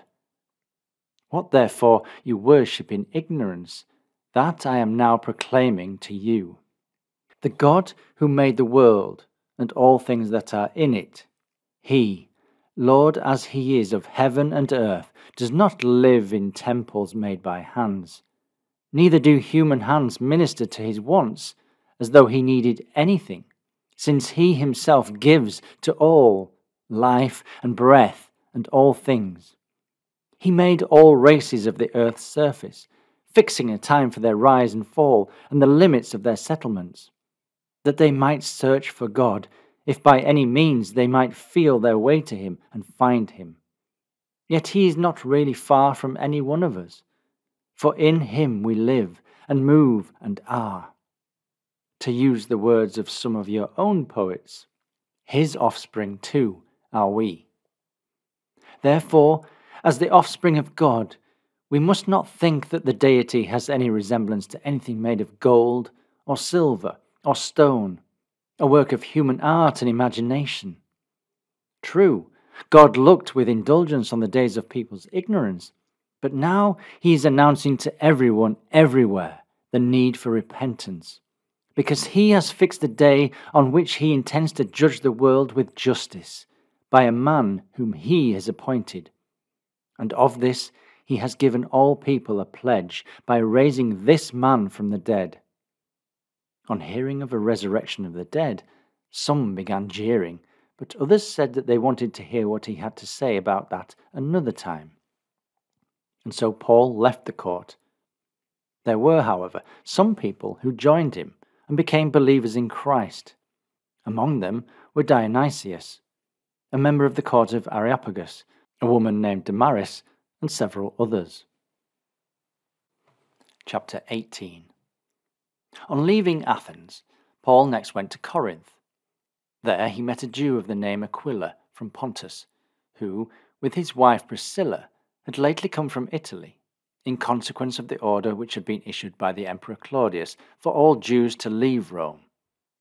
Paul paid them a visit, and since their trade was the same as his, he stayed and worked with them. Their trade was tent-making. Every Sabbath, Paul gave addresses in the synagogue, trying to convince both Jews and Greeks. But when Silas and Timothy had come down from Macedonia, Paul devoted himself entirely to delivering the message, earnestly maintaining before the Jews that Jesus was the Christ. However, as they set themselves against him and became abusive, Paul shook his clothes in protest and said to them, "Your blood be on your own heads. My conscience is clear. From this time forward, I will go to the Gentiles." So he left and went to the house of a certain Titius Justus, who had been accustomed to join in the worship of God, and whose house was next door to the synagogue. Crispus, the synagogue leader, came to believe in the Lord, and so did all his household. And many of the Corinthians, as they listened to Paul, became believers in Christ and were baptized. One night the Lord said to Paul in a vision, "Have no fear, but continue to speak and refuse to be silenced, for I am with you, and no one will do you harm, for I have many people in this city." So he settled there for 1.5 years and taught God's message among the people. While Gallio was governor of Greece, some of the Jewish leaders made a combined attack on Paul and brought him before the governor's bench, charging him with persuading people to worship God in a way forbidden by the law. Just as Paul was on the point of speaking, Gallio said to them, "If this were a case of misdemeanor or some serious crime, there would be some reason for my listening patiently to you. But since it is a dispute about words and names and your own law, you must see to it yourselves. I do not choose to be a judge in such matters." Saying this, he drove them back from the bench. Then they all set on Sosthenes, the synagogue leader, and beat him in front of the bench. But Gallio did not trouble himself about any of these things. Paul remained there some time after this, and then took leave of the followers and sailed to Syria with Priscilla and Aquila, but not before his head had been shaved at Cenchrea, because he was under a vow. They put into Ephesus, and there Paul, leaving his companions, went into the synagogue and addressed the Jews. When they asked him to prolong his stay, he declined, saying, however, as he took his leave, "I will come back again to you, please God," and then set sail from Ephesus. On reaching Caesarea, he went up to Jerusalem and exchanged greetings with the church, and then went down to Antioch. After making some stay in Antioch, he set out on a tour through the Phrygian district of Galatia, strengthening the faith of all the disciples as he went. Meanwhile, there had come to Ephesus an Alexandrian Jew named Apollos, an eloquent man who was well versed in the Scriptures. He had been well instructed in the way of the Lord, and with burning zeal he spoke of, and taught carefully the facts about Jesus, though he knew of no baptism but John's. This man began to speak out fearlessly in the synagogue, and when Priscilla and Aquila heard him, they took him home and explained the way of God to him more carefully still. When he wanted to cross to Greece, the followers furthered his plans and wrote to the disciples there to welcome him. On his arrival, he proved a great assistance to those who had, through the loving kindness of God, become believers in Christ. For he vigorously confuted the Jews, publicly proving by the Scriptures that Jesus was the Christ. Among other places, Paul went to Derbe and Lystra. At the latter place they found a disciple named Timothy, whose mother was a Jewish woman who was a believer, while his father was a Greek, and who was well spoken of by the followers of the Lord in Lystra and Iconium. Wishing to take this man with him on his journey, Paul caused him to be circumcised, out of consideration for the Jews in that region, for they all knew that his father had been a Greek. As they travelled from town to town, they gave the followers the decisions which had been reached by the apostles and church elders at Jerusalem, for them to observe. So the churches grew stronger in the faith, and increased in numbers from day to day. They next went through the Phrygian district of Galatia, but were restrained by the Holy Spirit from delivering the message in Roman Asia. When they reached the borders of Mysia, they attempted to go into Bithynia, but the Spirit of Jesus did not permit them. Passing through Mysia, they went down to Troas, and there one night Paul saw a vision. A Macedonian was standing and appealing to him, "Come over to Macedonia and help us." So, immediately after Paul had seen the vision, we looked for an opportunity to cross over to Macedonia, concluding that God had summoned us to tell the good news to the people there. Accordingly, we set sail from Troas and ran before the wind to Samothrace, reaching Neapolis the next day. From there, we made our way to Philippi, which is the principal city of that part of Macedonia, and also a Roman settlement. In that city, we spent several days. On the Sabbath, we went outside the gate to the riverside, where we supposed there would be a place of prayer, and we sat down and talked to the women who were gathered there. Among them was a woman named Lydia, belonging to Thyatira, a dealer in purple cloth, who was accustomed to join in the worship of God. The Lord touched this woman's heart, so that she gave attention to the message delivered by Paul, and when she and her household had been baptized, she urged us to become her guests. "Since you have shown your conviction," she said, "that I really am a believer in the Lord, come and stay in my house." And she insisted on our doing so.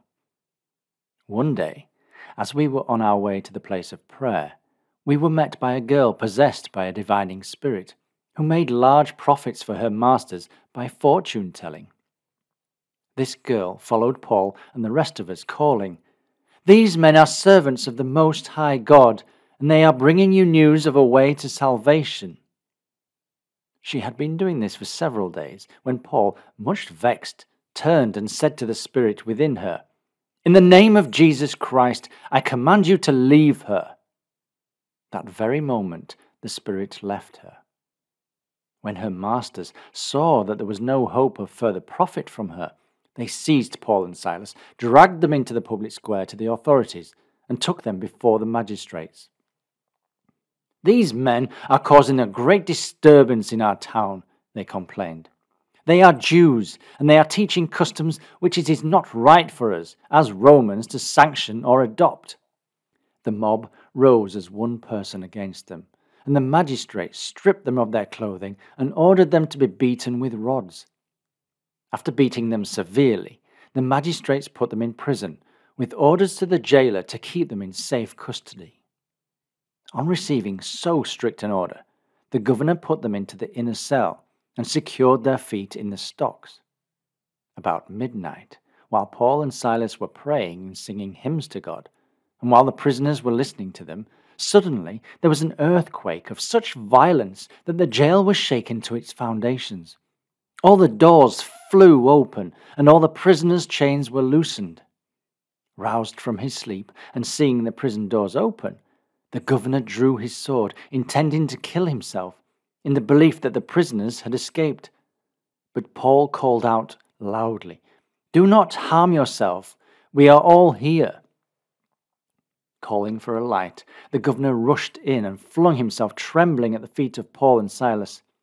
Then he led them out and said, "What must I do to be saved?" "Believe in Jesus, our Lord," they replied, "and you will be saved, you and your household too." Then they spoke to him of God's message and to all his household as well. On that very hour of the night, he took them and washed their wounds, and he himself and everyone belonging to him were baptized without delay.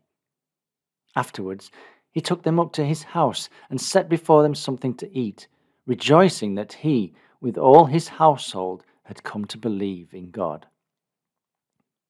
In the morning, the magistrates sent the guards with an order for the men to be discharged. The jailer told Paul of his instructions.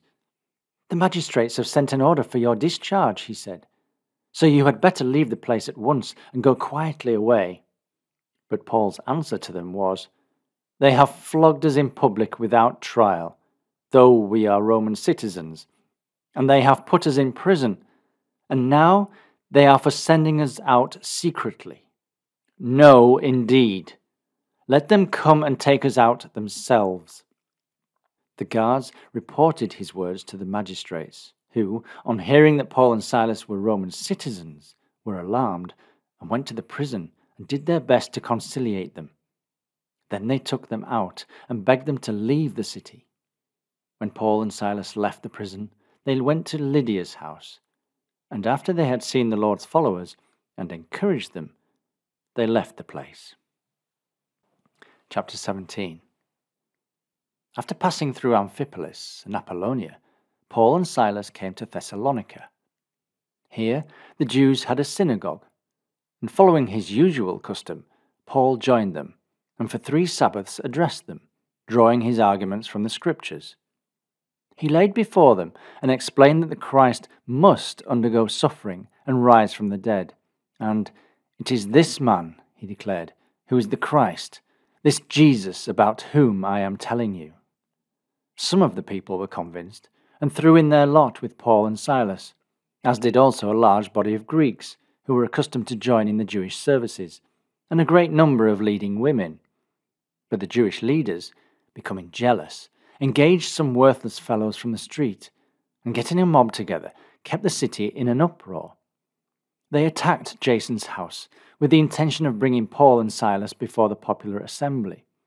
And not finding them there, they proceeded to drag Jason and some of the Lord's followers before the city magistrates, shouting out, "These men who have turned the world upside down have now come here and have been harbored by Jason. They are all defying the decrees of the emperor. They say that someone else is king, a man called Jesus." On hearing this, the people and the city magistrates were much concerned, and before letting them go, they took bail from Jason and the others. That very night, the followers sent Paul and Silas off to Beroea, and on reaching that place, they went to the Jewish synagogue. These Jews of Beroea were better disposed than those in Thessalonica, for they welcomed the message with great readiness and daily examined the Scriptures to see if what was said was true. As a consequence, many of them became believers in Christ, besides a considerable number of Greek women of position, and of men also. But when the Jewish leaders in Thessalonica found out that God's message had been delivered by Paul at Beroea, they came there too, exciting and disturbing the minds of the people. The followers immediately arranged for Paul to go away to the coast, but both Silas and Timothy stayed behind in Beroea. The friends who escorted Paul took him as far as Athens, and after receiving a message for Silas and Timothy to join him as quickly as possible, they started on their return. While Paul was waiting for them at Athens, his heart was stirred at seeing the whole city full of idols. So he argued in the synagogue with the Jews and with those who joined in their worship, as well as daily in the public square with those who happened to be there. Among others, some Epicurean and Stoic philosophers joined issue with him. Some asked, "What is this praetor wanting to make out?" While others said, "He seems to be a preacher of foreign deities." This was because he was telling the good news about Jesus and the resurrection. So they laid hold of him and took him to the court of Areopagus. "May we hear," they asked, "what new teaching this is which you are giving? For you are bringing some strange things to our notice, and we should like to know what they mean." All Athenians and the foreigners staying in the city found no time for anything else but telling or listening to the latest thing. So Paul took his stand in the middle of the court and said, "People of Athens, on every hand I see signs of your being very devout. For as I was going about, looking at your sacred shrines, I came upon an altar with this inscription: To an unknown God. What therefore you worship in ignorance, that I am now proclaiming to you. The God who made the world and all things that are in it, he, Lord as he is of heaven and earth, does not live in temples made by hands. Neither do human hands minister to his wants, as though he needed anything, since he himself gives to all life and breath and all things. He made all races of the earth's surface, fixing a time for their rise and fall and the limits of their settlements, that they might search for God, if by any means they might feel their way to him and find him. Yet he is not really far from any one of us, for in him we live and move and are. To use the words of some of your own poets, his offspring too are we. Therefore, as the offspring of God, we must not think that the deity has any resemblance to anything made of gold or silver or stone, a work of human art and imagination. True, God looked with indulgence on the days of people's ignorance, but now he is announcing to everyone everywhere the need for repentance, because he has fixed a day on which he intends to judge the world with justice by a man whom he has appointed. And of this he has given all people a pledge by raising this man from the dead. On hearing of a resurrection of the dead, some began jeering, but others said that they wanted to hear what he had to say about that another time. And so Paul left the court. There were, however, some people who joined him and became believers in Christ. Among them were Dionysius, a member of the court of Areopagus, a woman named Damaris, and several others. Chapter 18. On leaving Athens, Paul next went to Corinth. There he met a Jew of the name Aquila from Pontus, who, with his wife Priscilla, had lately come from Italy, in consequence of the order which had been issued by the Emperor Claudius for all Jews to leave Rome. Paul paid them a visit, and since their trade was the same as his, he stayed and worked with them. Their trade was tent-making. Every Sabbath, Paul gave addresses in the synagogue, trying to convince both Jews and Greeks. But when Silas and Timothy had come down from Macedonia, Paul devoted himself entirely to delivering the message, earnestly maintaining before the Jews that Jesus was the Christ. However, as they set themselves against him and became abusive, Paul shook his clothes in protest and said to them, "Your blood be on your own heads. My conscience is clear. From this time forward, I will go to the Gentiles." So he left and went to the house of a certain Titius Justus, who had been accustomed to join in the worship of God, and whose house was next door to the synagogue. Crispus, the synagogue leader, came to believe in the Lord, and so did all his household. And many of the Corinthians, as they listened to Paul, became believers in Christ and were baptized. One night the Lord said to Paul in a vision, "Have no fear, but continue to speak and refuse to be silenced, for I am with you, and no one will do you harm, for I have many people in this city." So he settled there for 1.5 years and taught God's message among the people. While Gallio was governor of Greece, some of the Jewish leaders made a combined attack on Paul and brought him before the governor's bench, charging him with persuading people to worship God in a way forbidden by the law. Just as Paul was on the point of speaking, Gallio said to them, "If this were a case of misdemeanor or some serious crime, there would be some reason for my listening patiently to you. But since it is a dispute about words and names and your own law, you must see to it yourselves. I do not choose to be a judge in such matters." Saying this, he drove them back from the bench. Then they all set on Sosthenes, the synagogue leader, and beat him in front of the bench. But Gallio did not trouble himself about any of these things. Paul remained there some time after this, and then took leave of the followers and sailed to Syria with Priscilla and Aquila, but not before his head had been shaved at Cenchrea, because he was under a vow.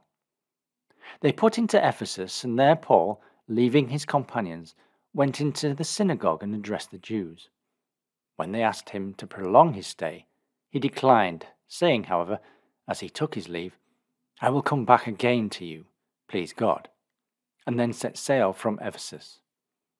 On reaching Caesarea, he went up to Jerusalem and exchanged greetings with the church, and then went down to Antioch.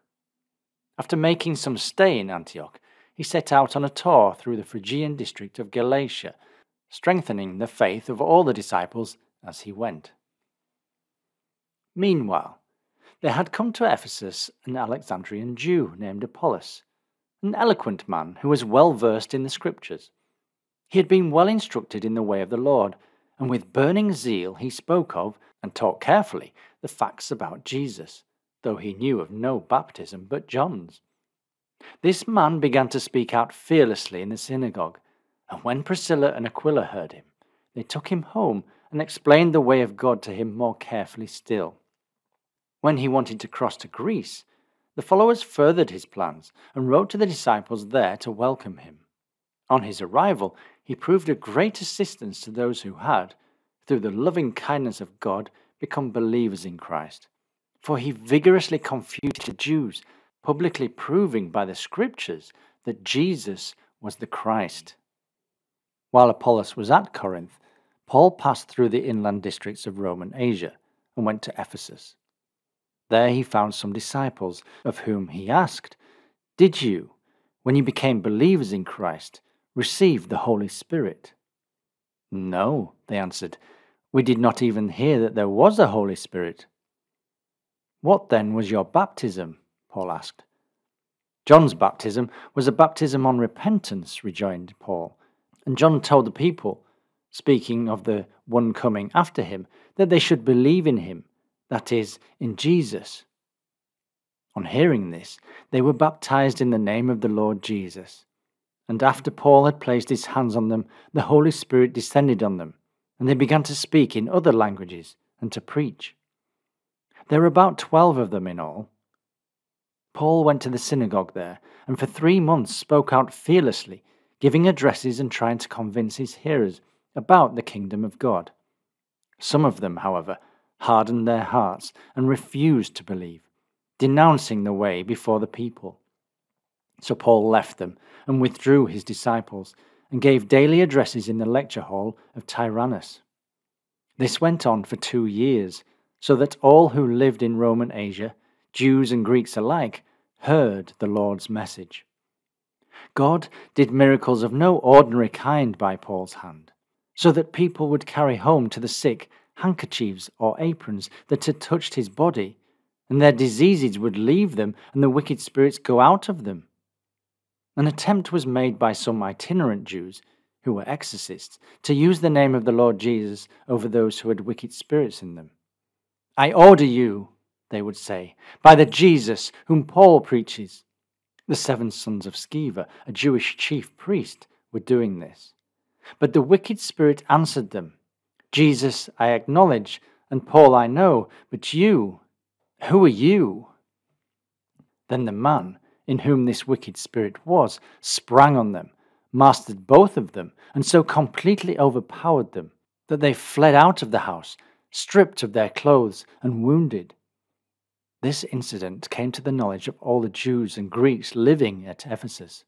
They were all awestruck, and the name of the Lord Jesus was held in the highest honor.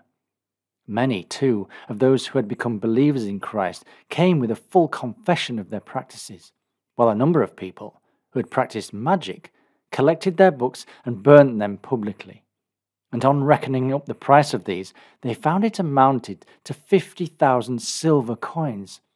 So irresistibly did the Lord's message spread and prevail. Sometime after these events, Paul resolved to go through Macedonia and Greece, and then make his way to Jerusalem.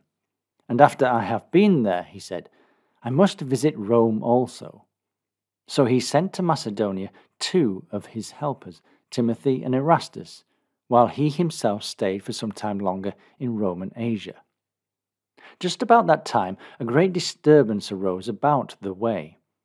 A silversmith named Demetrius, who made silver models of the shrine of Artemis, and so gave a great deal of work to the artisans, got these men together, as well as the workmen engaged in similar occupations, and said, Men, you know that our prosperity depends on this work, and you see and hear that not only at Ephesus, but in almost the whole of Roman Asia, this Paul has convinced and won over great numbers of people by his assertion that those gods which are made by hands are not gods at all.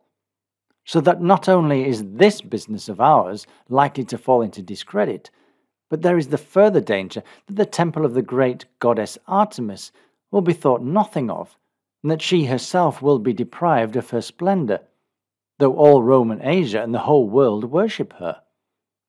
When they heard this, the men were greatly enraged and began shouting, Great is Artemis of the Ephesians! The commotion spread throughout the whole city, and the people rushed together into the amphitheatre, dragging with them Gaius and Aristarchus, 2 Macedonians who were Paul's travelling companions. Paul wished to go into the amphitheatre and face the people, but the disciples would not let him, while some of the chief religious officials of the province, who were friendly to him, sent repeated entreaties to him not to trust himself inside. Meanwhile, some were shouting one thing and some another, for the assembly was all in confusion, most of those present not even knowing why they had met. But some of the crowd prompted Alexander, whom several of the Jewish leaders had pushed to the front, and he waved his hand to show that he wanted to speak in their defense to the people. However, when they recognized him as a Jew, one cry broke from them all, and they continued shouting for 2 hours, Great is Artemis of the Ephesians! When the recorder had succeeded in quieting the crowd, he said, People of Ephesus, who is there, I ask you, who needs to be told that this city of Ephesus is the warden of the temple of the great Artemis, and of the statue which fell down from Zeus? As these are undeniable facts, you ought to keep calm and do nothing rash. For you have brought these men here, though they are neither robbers of temples nor blasphemers of our goddess. If, however, Demetrius and the artisans who are acting with him have a charge to make against anyone, there are court days and there are magistrates. Let both parties take legal proceedings. But if you want anything more, it will have to be settled in the regular assembly. For I tell you that we are in danger of being proceeded against for today's riot, there being nothing to account for it. And in that case, we will be at a loss to give any reason for this disorderly gathering. When the uproar had ceased, Paul sent for the disciples, and with encouraging words bade them goodbye, and started on his journey to Macedonia. After going through those districts and speaking many encouraging words to the disciples, he went into Greece, where he stayed 3 months. He was about to sail to Syria when he learned that a plot had been laid against him by several of the Jewish leaders. So he decided to return by way of Macedonia. He was accompanied by Sopater, the son of Pyrrhus, of Beroea, Aristarchus and Secundus from Thessalonica, Gaius of Derbe, and Timothy, as well as by Tychicus and Trophimus of Roman Asia. These people went to Troas and waited for us there, while we ourselves sailed from Philippi after the Passover, and joined them 5 days later at Troas, where we stayed for a week. On the first day of the week, when we had met for the breaking of the bread, Paul, who was intending to leave the next day, began to address those who were present, and prolonged his address until midnight. There were a good many lamps in the upstairs room where we had met, and a young man named Eutychus, sitting at the window, was gradually overcome with great drowsiness as Paul continued his address. At last, quite overpowered by his drowsiness, he fell from the third story to the ground and was picked up for dead. But Paul went down, threw himself on him, and put his arms round him. "Do not be alarmed," he said. "He's still alive." Then he went upstairs, and after breaking and partaking of the bread, he talked with them at great length until daybreak, and then left. Meanwhile, they had taken the lad away alive, and were greatly comforted. We started first, went on board ship and sailed for Assos, intending to take Paul on board there. This was by his own arrangement, as he intended to go by land himself. So when he met us at Assos, we took him on board and went on to Mytilene. The day after we had sailed from there, we arrived at Chios, touched at Samos the following day, and the next day reached Miletus. For Paul had decided to sail past Ephesus, so as to avoid spending much time in Rome and Asia. He was making haste to reach Jerusalem, if possible, by the festival at the close of the harvest. From Miletus, however, he sent to Ephesus and invited the church elders to meet him. And when they came, he said to them, "You know well the life that I always led among you from the very first day that I set foot in Rome and Asia, serving the Lord as I did, in all humility, amid the tears and trials which fell to my lot through the plots of some of the Jewish leaders. I never shrank from telling you anything that could be helpful to you, or from teaching you both in public and in private. I earnestly pointed both Jews and Greeks to the repentance that leads to God, and to faith in Jesus our Lord. And now, under spiritual constraint, I am here on my way to Jerusalem, not knowing what will happen to me there, except that in town after town the Holy Spirit plainly declares to me that imprisonment and troubles await me. But I count my life of no value to myself, if only I may complete the course marked out for me, and the task that was allotted me by the Lord Jesus, which was to declare the good news of the love of God. And now I tell you, I know that none of you will ever see my face again, you among whom I have gone about proclaiming the kingdom. Therefore, I declare to you this day that my conscience is clear in regard to the fate of any of you, for I have not shrunk from announcing the whole purpose of God regarding you. Be watchful over yourselves and over the whole flock, of which the Holy Spirit has placed you in charge, to shepherd the church of God, which he won for himself at the cost of his life. I know that, after my departure, merciless wolves will get in among you, who will not spare the flock. And from among yourselves, too, people will arise who will teach perversions of truth, so as to draw away the disciples after them. Therefore, be on your guard, remembering how for 3 years, night and day, I never ceased, even with tears, to warn each one of you. And now I commend you to the Lord and to the message of his love, a message which has the power to build up your characters and to give you your place among all those who have become Christ's people. I have never coveted anyone's gold or silver or clothing.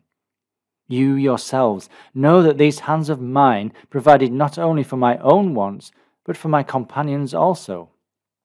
I left nothing undone to show you that, laboring as I labored, you ought to help the weak, and to remember the words of the Lord Jesus, how he himself said, "It is more blessed to give than to receive." When Paul had finished speaking, he knelt down and prayed with them all. All were in tears, and throwing their arms round Paul's neck, they kissed him again and again, grieving most of all over what he had said. that they would never see his face again. Then they escorted him to the ship. When we had torn ourselves away and had set sail, we ran before the wind to Kos. The next day we came to Rhodes, and from there to Patara, where we found a ship crossing to Phoenicia, and went on board and set sail. After sighting Cyprus and leaving it on the left, we sailed to Syria and put into Tyre, where the ship was to discharge her cargo. There we found the disciples and stayed a week with them. Speaking under the influence of the Spirit, they warned Paul not to set foot in Jerusalem. However, when we had come to the end of our visit, we went on our way, all the disciples with their wives and children escorting us out of the city. We knelt down on the beach and prayed, and then said goodbye to one another, after which we went on board, and they returned home. After we had made the run from Tyre, we landed at Ptolemais and exchanged greetings with the followers there, and spent a day with them. The next day we left and reached Caesarea, where we went to the house of Philip, the missionary, who was one of the 7, and stayed with him. He had 4 unmarried daughters who had the gift of prophecy. During our visit, which lasted several days, a prophet named Agabus came down from Judea.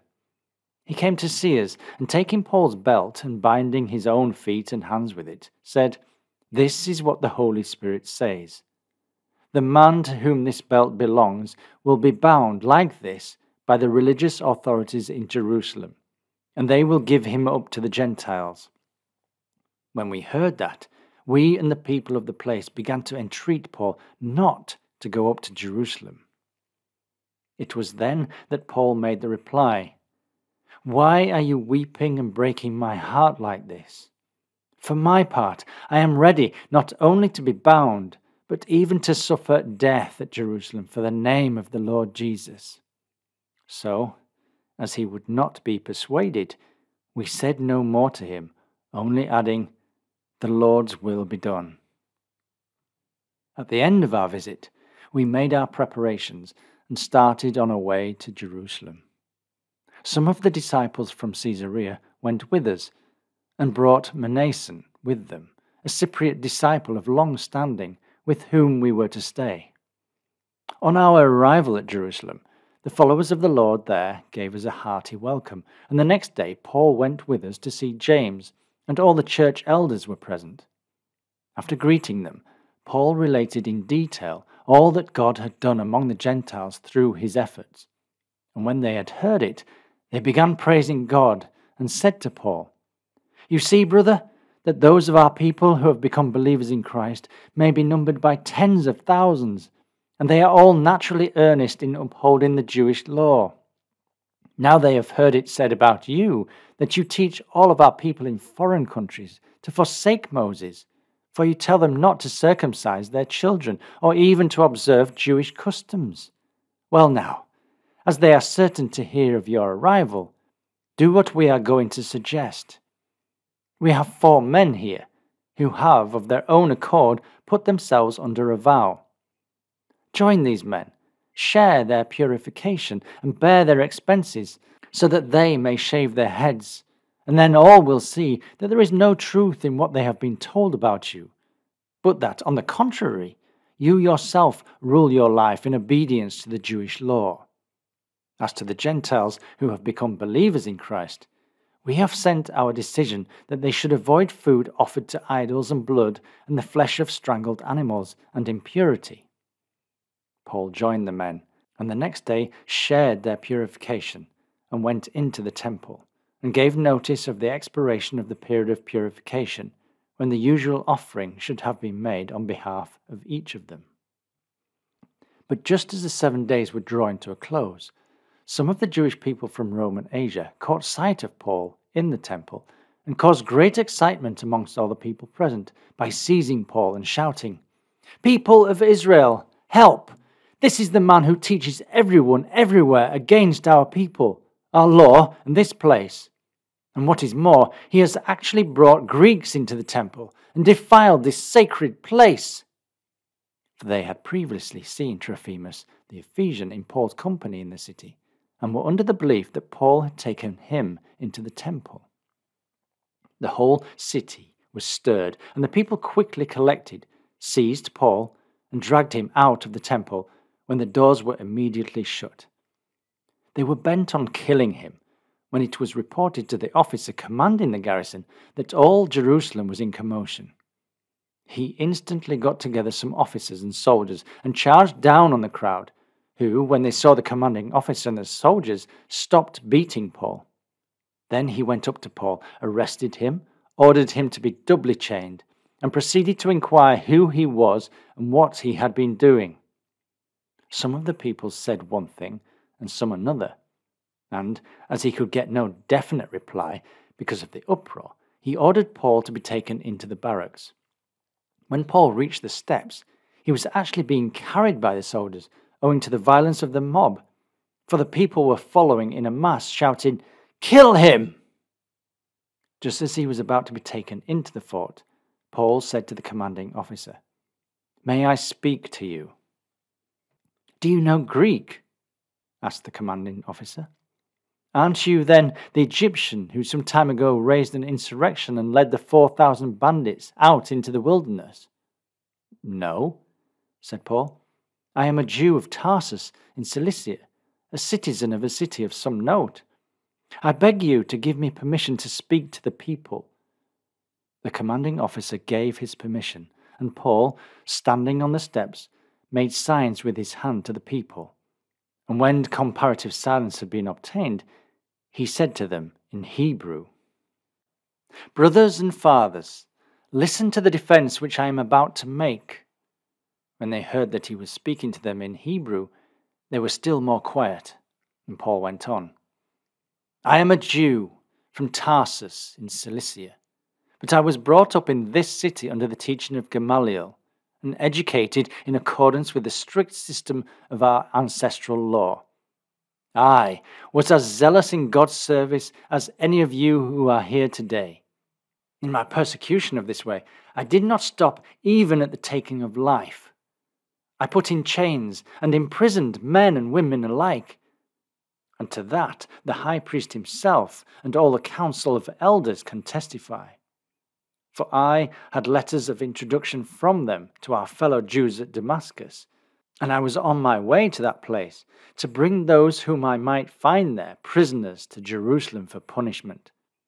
While I was still on my way, just as I was getting close to Damascus about midday, suddenly there flashed from the heavens a great light all round me.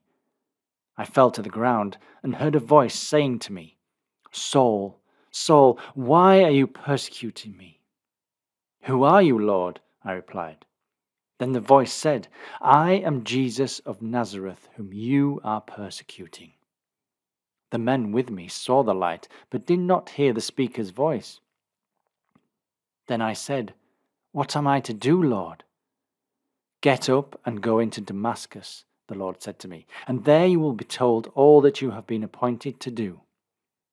In consequence of that dazzling light, I could not see, but my companions held me by the hand until I reached Damascus.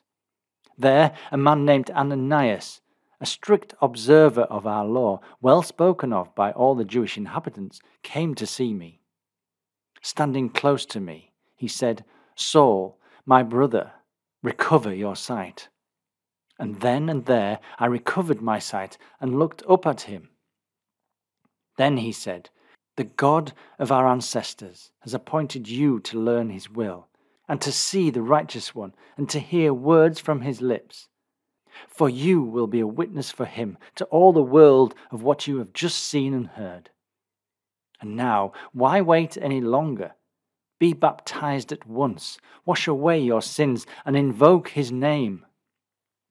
After my return to Jerusalem, while I was praying one day in the temple, I fell into a trance and saw Jesus saying to me, 'Make haste and leave Jerusalem at once, because they will not accept your testimony about me.' 'Lord,' I answered, 'these people know that I used to imprison and scourge in synagogue after synagogue those who believed in you. And when the blood of your martyr Stephen was being shed, I was myself standing by, approving of his death. and took charge of the clothes of those who were murdering him. But Jesus said to me, 'Go, for I will send you to the Gentiles far away.'" Up to this point, the people had been listening to Paul, but at these words they called out, "Kill him! A fellow like this ought not to have been allowed to live." As they were shouting, tearing off their clothes and throwing dust in the air, the commanding officer ordered Paul to be taken into the fort and directed that he should be examined under the lash so that he might find out the reason for their outcry against him. But just as they had tied him up to be scourged, Paul said to the centurion standing near, "Is it legal for you to scourge a Roman citizen, unconvicted?" On hearing this, the centurion went and reported it to the commanding officer. "Do you know what you are doing?" he said. "This man is a Roman citizen." So the commanding officer went up to Paul and said, "Tell me, are you a Roman citizen?" "Yes," replied Paul. "I had to pay a heavy price for my position as citizen," said the officer. "I am one by birth," rejoined Paul. The men who were to have examined Paul immediately drew back, and the officer, finding that Paul was a Roman citizen, was alarmed at having put him in chains. On the next day, the commanding officer, wishing to find out the real reason why Paul was denounced by the Jewish leaders, had his chains taken off, and directed the chief priests and the whole of the high council to assemble, and then took Paul down and brought him before them. Paul fixed his eyes on the council and began, "Brothers, for my part, I have always ordered my life before God with a clear conscience, up to this very day." At this, the high priest Ananias ordered the men standing near to strike him on the mouth. Paul turned to him and said, "God will strike you, you whitewashed wall. Are you sitting there to try me in accordance with law, and yet, in defiance of law, order me to be struck?" The people standing near said to Paul, "Do you know that you are insulting God's high priest?" "I did not know, brothers, that it was the high priest," said Paul, "for Scripture says, 'Of the ruler of your people you should speak no ill.'" Noticing that some of those present were Sadducees and other Pharisees, Paul called out in the council, "Brothers, I am a Pharisee and a son of Pharisees. It is on the question of hope for the dead and of their resurrection that I am on my trial." As soon as he said this, a dispute arose between the Pharisees and the Sadducees, and there was a sharp division of opinion among those present. For Sadducees say there is no such thing as a resurrection, and that there is neither angel nor spirit, while Pharisees believe in both. So a great uproar ensued, and some of the teachers of the law belonging to the Pharisees' party stood up and hotly protested, "We find nothing whatever wrong in this man. Suppose a spirit did speak to him, or an angel." The dispute was becoming so violent that the commanding officer, fearing that Paul would be torn in pieces between them, ordered the guard to go down and rescue him from them and take him into the fort. That night the Lord came and stood by Paul and said, "Courage! You have borne witness for me in Jerusalem, and you must bear witness in Rome also." In the morning some Jewish men combined together and took an oath that they would not eat or drink until they had killed Paul. There were more than 40 in the plot, and they went to the chief priests and the elders and said, "We have taken a solemn oath not to touch food until we have killed Paul. So we want you now, with the consent of the council, to suggest to the commanding officer that he should bring Paul down before you, as though you intended to go more fully into his case. But before he comes here, we will be ready to make away with him." However, the son of Paul's sister, hearing of the plot, went to the fort, and on being admitted, told Paul about it. Paul called one of the garrison centurion and asked him to take the lad to the commanding officer, as he had something to tell him. The centurion went with the lad to the commanding officer and said, "The prisoner Paul called me and asked me to bring this lad to you, as he has something to tell you." The commanding officer took the lad by the hand, and stepping aside, asked what it was he had to tell him. "Some men have agreed," answered the lad, "to ask you to bring Paul down before the council tomorrow, on the plea of your making further inquiry into his case. But do not let them persuade you, for more than 40 of them are lying in wait for him, who have taken an oath that they will not eat or drink until they have made away with him. And they are at this very moment in readiness, counting on your promise." The commanding officer then dismissed the lad, cautioning him not to mention to anybody that he had given him that information. Then he called 2 captains and ordered them to have 200 soldiers ready to go to Caesarea, as well as 70 troops and 200 lancers by 9 o'clock that night, and to have horses ready for Paul to ride, so that they might take him safely to Felix the governor. He also wrote a letter along these lines: "Claudius Lysias sends his compliments to His Excellency Felix the governor. The man whom I send with this has been seized by some Jews, and was on the point of being killed by them, when I came upon them with the force under my command, and rescued him, as I learned that he was a Roman citizen. Wanting to know exactly the ground of the charges they made against him, I brought him before their council, when I found that their charges were connected with questions of their own law, and that there was nothing alleged involving either death or imprisonment. Having, however, information of a plot against the man, which was about to be put into execution, I am sending him to you at once, and I have also directed his accusers to prosecute him before you." The soldiers, in accordance with their orders, took charge of Paul and conducted him by night to Antipatris, and on the next day, leaving the troopers to go on with him, they returned to the fort. On arriving at Caesarea, the troopers delivered the letter to the governor and brought Paul before him. As soon as Felix had read the letter, he inquired to what province Paul belonged, and, learning that he came from Cilicia, he said, "I will hear all you have to say as soon as your accusers have arrived." And he ordered Paul to be kept under guard in Herod's government house. Chapter 24. 5 days afterwards, the high priest Ananias came down with some of the elders and a barrister named Tertullus. They laid an information with the governor against Paul, and when the hearing came on, Tertullus began his speech for the prosecution. "We owe it to your excellency," he said, "that we are enjoying profound peace, and we owe it to your foresight that this nation is constantly securing reforms, advantages which we very gratefully accept at all times and places. But, not to be tedious, I beg you, with your accustomed fairness, to listen to a brief statement of our case. We have found this man a public pest. He is one who stirs up disputes among our people all the world over, and is a ringleader of the Nazarene heretics. He even attempted to desecrate the temple itself, but we caught him. And you will be able, by examining him on all these points, to satisfy yourself as to the charges which we are bringing against him." The Jewish crowd also joined in the attack and bore out his statements. On a sign from the governor, Paul made this reply: "Knowing, as I do, for how many years you have acted as judge to this nation, it is with confidence that I undertake my own defense. For you can easily verify that it is not more than 12 days ago that I went up to worship at Jerusalem, where my prosecutors never found me holding discussions with anyone or causing a crowd to collect, either in the temple or in the synagogues or about the city, and they cannot establish the charges which they are now making against me. This, however, I do acknowledge to you, that it is as a believer in the way, which they call heretical, that I worship the God of my ancestors.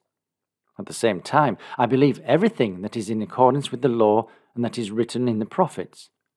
And I have a hope that rests in God, a hope which they also cherish, that there will one day be a resurrection of good and bad alike.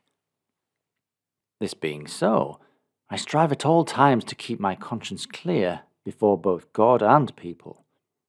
After some years' absence, I had come to bring charitable gifts to my nation and to make offerings, and it was while engaged in this that they found me in the temple, after completing a period of purification, but not with any crowd or disorder. There were, however, some Jews from Roman Asia, who ought to have been here before you, and to have made any charge that they may have against me. Or else let my opponents here say what they found wrong in me when I was before the council, except as to the one sentence that I shouted out as I stood among them. It is about the resurrection of the dead that I am on my trial before you today." Felix, however, adjourned the case, though he had a fairly accurate knowledge of all that concerned the way, with the promise, "When Lysias, the commanding officer, comes down, I will give my decision in your case." So he gave orders to the centurion in charge of Paul to keep him in custody, but to relax the regulations, and not to prevent any of his personal friends from attending to his wants.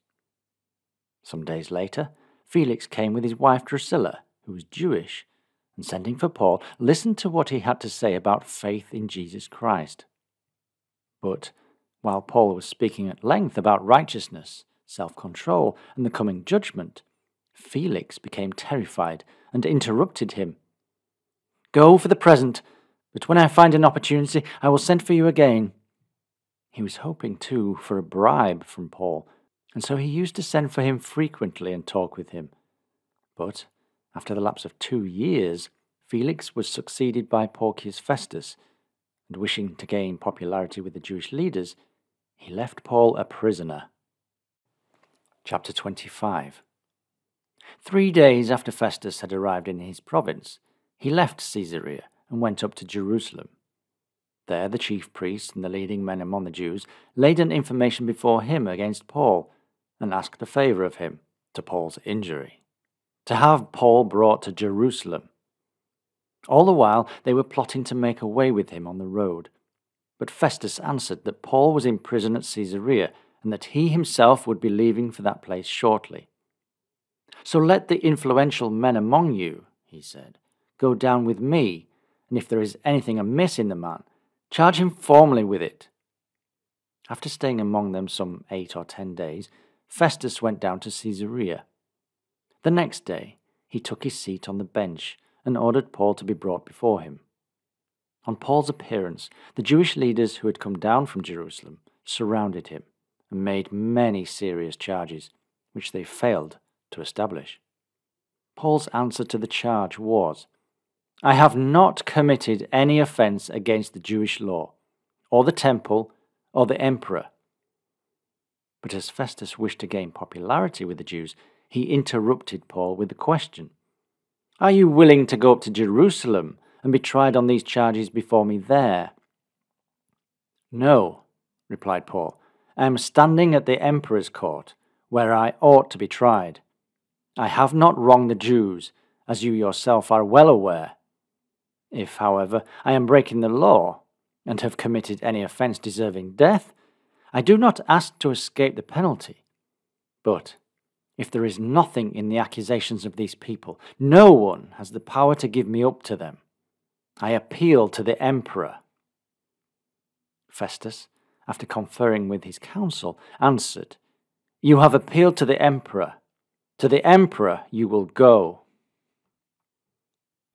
Some days later, King Agrippa and Bernice came down to Caesarea and paid a visit of congratulations to Festus. And, as they were staying there for several days, Festus laid Paul's case before the king. "There is a man here," he said, "left a prisoner by Felix, about whom, when I came to Jerusalem, the Jewish chief priests and the elders laid an information, demanding judgment against him. My answer to them was that it was not the practice of Romans to give up anyone to their accusers until the accused had met them face to face, and had also had an opportunity of answering the charges brought against them. So they met here, and without loss of time I took my seat on the bench the very next day, and ordered the man to be brought before me. But when his accusers came forward, they brought no charge of wrongdoing, such as I had expected. But I found that there were certain questions in dispute between them about their own religion, and about some dead man called Jesus, whom Paul declared to be alive. And, as I was at a loss how to inquire into questions of this kind, I asked Paul if he were willing to go up to Jerusalem and be put on trial there. Paul, however, appealed to have his case reserved for the consideration of his august majesty, So I ordered him to be detained in custody until I could send him to the emperor." "I should like to hear this man myself," Agrippa said to Festus. "You will hear him tomorrow," Festus answered. So the next day, when Agrippa and Bernice had come in full state and had entered the audience chamber with the superior officers and the principal people of the city, by the order of Festus, Paul was brought before them. Then Festus said, "King Agrippa, and all here present, you see before you the man about whom the whole Jewish people have applied to me, both at Jerusalem and here, loudly asserting that he ought not to be allowed to live. I found, however, that he had not done anything deserving death, so, as he had himself appealed to his august majesty, I decided to send him. But I have nothing definite to write about him to my imperial master, and for that reason I have brought him before you all, and especially before you, King Agrippa, that after examining him I may have something to write. For it seems to me absurd to send a prisoner without at the same time stating the charges made against him." Turning to Paul, Agrippa said, "You are at liberty to speak for yourself." Then Paul stretched out his hand and began his defense. "I have been congratulating myself, King Agrippa," he said, "that it is before you that I have to make my defense today, with regard to all the charges brought against me by my own people, especially as you are so well versed in all the customs and questions of the Jewish world. I beg you, therefore, to give me a patient hearing. My life, then, from youth upwards, was passed from the very first among my own nation, and in Jerusalem, and is within the knowledge of all Jews. And they have always known, if they choose to give evidence, that in accordance with the very strictest form of our religion, I lived a true Pharisee. Even now, it is because of my hope in the promise given by God to our ancestors that I stand here on my trial, a promise which our 12 tribes, by earnest service night and day, hope to see fulfilled. It is for this hope, Your Majesty, that I am accused, and by the Jews themselves. Why do you all hold it incredible that God should raise the dead? I myself, it is true, once thought it my duty to oppose in every way the name of Jesus of Nazareth, and I actually did so at Jerusalem. Acting on the authority of the chief priests, I myself threw many of the people of Christ into prison, and when it was proposed to put them to death, I gave my vote for it. Time after time, in every synagogue, I tried by punishments to force them to blaspheme. So frantic was I against them that I pursued them even to towns beyond our borders. It was while I was travelling to Damascus on an errand of this kind, entrusted with full powers by the chief priests, that at midday, Your Majesty, I saw right in my path, coming from the heavens, a light brighter than the glare of the sun, which shone all round me and those travelling with me. We all fell to the ground, and then I heard a voice saying to me in Hebrew, 'Saul, Saul, why are you persecuting me? By kicking against the goad, you are punishing yourself.' 'Who are you, Lord?' I asked, and the Lord said, 'I am Jesus, whom you are persecuting. But get up and stand upright, for I have appeared to you in order to appoint you a servant and a witness of those revelations of me, which you have already had, and of those in which I will yet appear to you, since I am choosing you out from your own people and from the Gentiles to whom I now send you, to open their eyes and to turn them from darkness to light, and from the power of Satan to God, so that they may receive pardon for their sins, and a place among those who have become God's people by faith in me.' After that, King Agrippa, I did not fail to obey the heavenly vision. On the contrary, first to those at Damascus and Jerusalem, and then through the whole of Judea, and to the Gentiles as well, I began to preach repentance and conversion to God, and a life befitting that repentance. This is why some men seized me in the temple and made attempts on my life.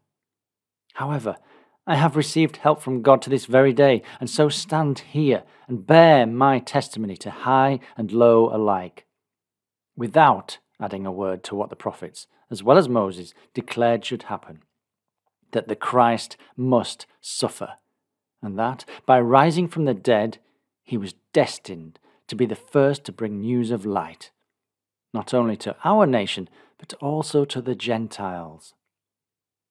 While Paul was making this defense, Festus called out loudly, "You are mad, Paul! Your great learning is driving you mad!" "I am not mad, Your Excellency," he replied. "On the contrary, the statements that I am making are true and sober. Indeed, the king knows about these matters, so I speak before him without constraint. I am sure that there is nothing whatever of what I have been telling him that has escaped his attention, for all this has not been done in a corner. King Agrippa, do you believe the prophets? I know you do." But Agrippa said to Paul, "You are soon trying to make a Christian of me." "Whether it is soon or late," answered Paul, "I pray to God that not only you, but all who are listening to me, might today become just what I am myself, except for these chains." Then the king rose with the governor and Bernice and those who had been sitting with them, and after retiring, discussed the case among themselves. "There is nothing," they said, "deserving death or imprisonment in this man's conduct." And speaking to Festus, Agrippa added, "This man might have been discharged if he had not appealed to the emperor." Chapter 27. As it was decided that we were to sail to Italy, Paul and some other prisoners were put in charge of a centurion of the Augustan guard named Julius. We went on board a ship from Adramyttium, which was on the point of sailing to the ports along the coast of Roman Asia, and put to sea. Aristarchus, a Macedonian from Thessalonica, went with us. The next day we put in to Sidon, where Julius treated Paul in a friendly manner, and allowed him to go to see his friends and receive their hospitality. Putting to sea again, we sailed under the lee of Cyprus, because the wind was against us, and after crossing the sea of Cilicia and Pamphylia, we reached Myra in Lycia. There, the Roman officer found an Alexandrian ship on her way to Italy, and put us on board of her. For several days our progress was slow, and it was only with difficulty that we arrived off Cnidus. As the wind was still unfavourable when we came off Cape Salome, we sailed under the lee of Crete, and with difficulty, by keeping close inshore, we reached a place called Fair Havens, near which was the town of Lasea. This had taken a considerable time, and sailing was already dangerous, for the fast was already over, and so Paul gave this warning. "My friends," he said, "I see that this voyage will be attended with injury and much damage, not only to the cargo and the ship, but to our own lives also." The Roman officer, however, was more influenced by the captain and the owner than by what was said by Paul. And as the harbour was not a suitable one to winter in, the majority were in favour of continuing the voyage, in hope of being able to reach Phoenix and winter there. Phoenix was a Cretan harbour, open to the northeast and southeast. So when a light wind sprang up from the south, thinking that they had found their opportunity, they weighed anchor and kept along the coast of Crete, close inshore. But shortly afterwards, a hurricane came down on us off the land, a northeaster, as it was called. The ship was caught by it and was unable to keep her head to the wind, so we had to give way and let her drive before it. Running under the lee of a small island called Cauda, we only just managed to secure the ship's boat, and after hoisting it on board, the men frapped the ship. But afraid of being driven onto the Syrtis sands, they lowered the yard and then drifted. So violently were we tossed about by the storm that the next day they began throwing the cargo overboard, and on the following day threw out the ship's tackle with their own hands. As neither sun nor stars were visible for several days, and as the gale still continued severe, all hope of our being saved was at last abandoned. It was then, when they had gone a long time without food, that Paul came forward and said, "My friends, you should have listened to me, and not have sailed from Crete, and so incurred this injury and damage. Yet, even as things are, I beg you not to lose courage, for there will not be a single life lost among you, only the ship. For last night an angel of the God to whom I belong, and whom I serve, stood by me and said, 'Have no fear, Paul. You must appear before the emperor. And God himself has given you the lives of all your fellow voyagers. Therefore, courage, my friends, for I believe God that everything will happen exactly as I have been told. We will, however, have to be driven on some island.' It was now the 14th night of the storm, and we were drifting about in the Adriatic Sea, when about midnight the sailors began to suspect that they were drawing near land. So they took soundings and found 20 fathoms of water. After waiting a little, they took soundings again and found 15 fathoms. Then, as they were afraid of our being driven on some rocky coast, they let go 4 anchors from the stern and longed for daylight.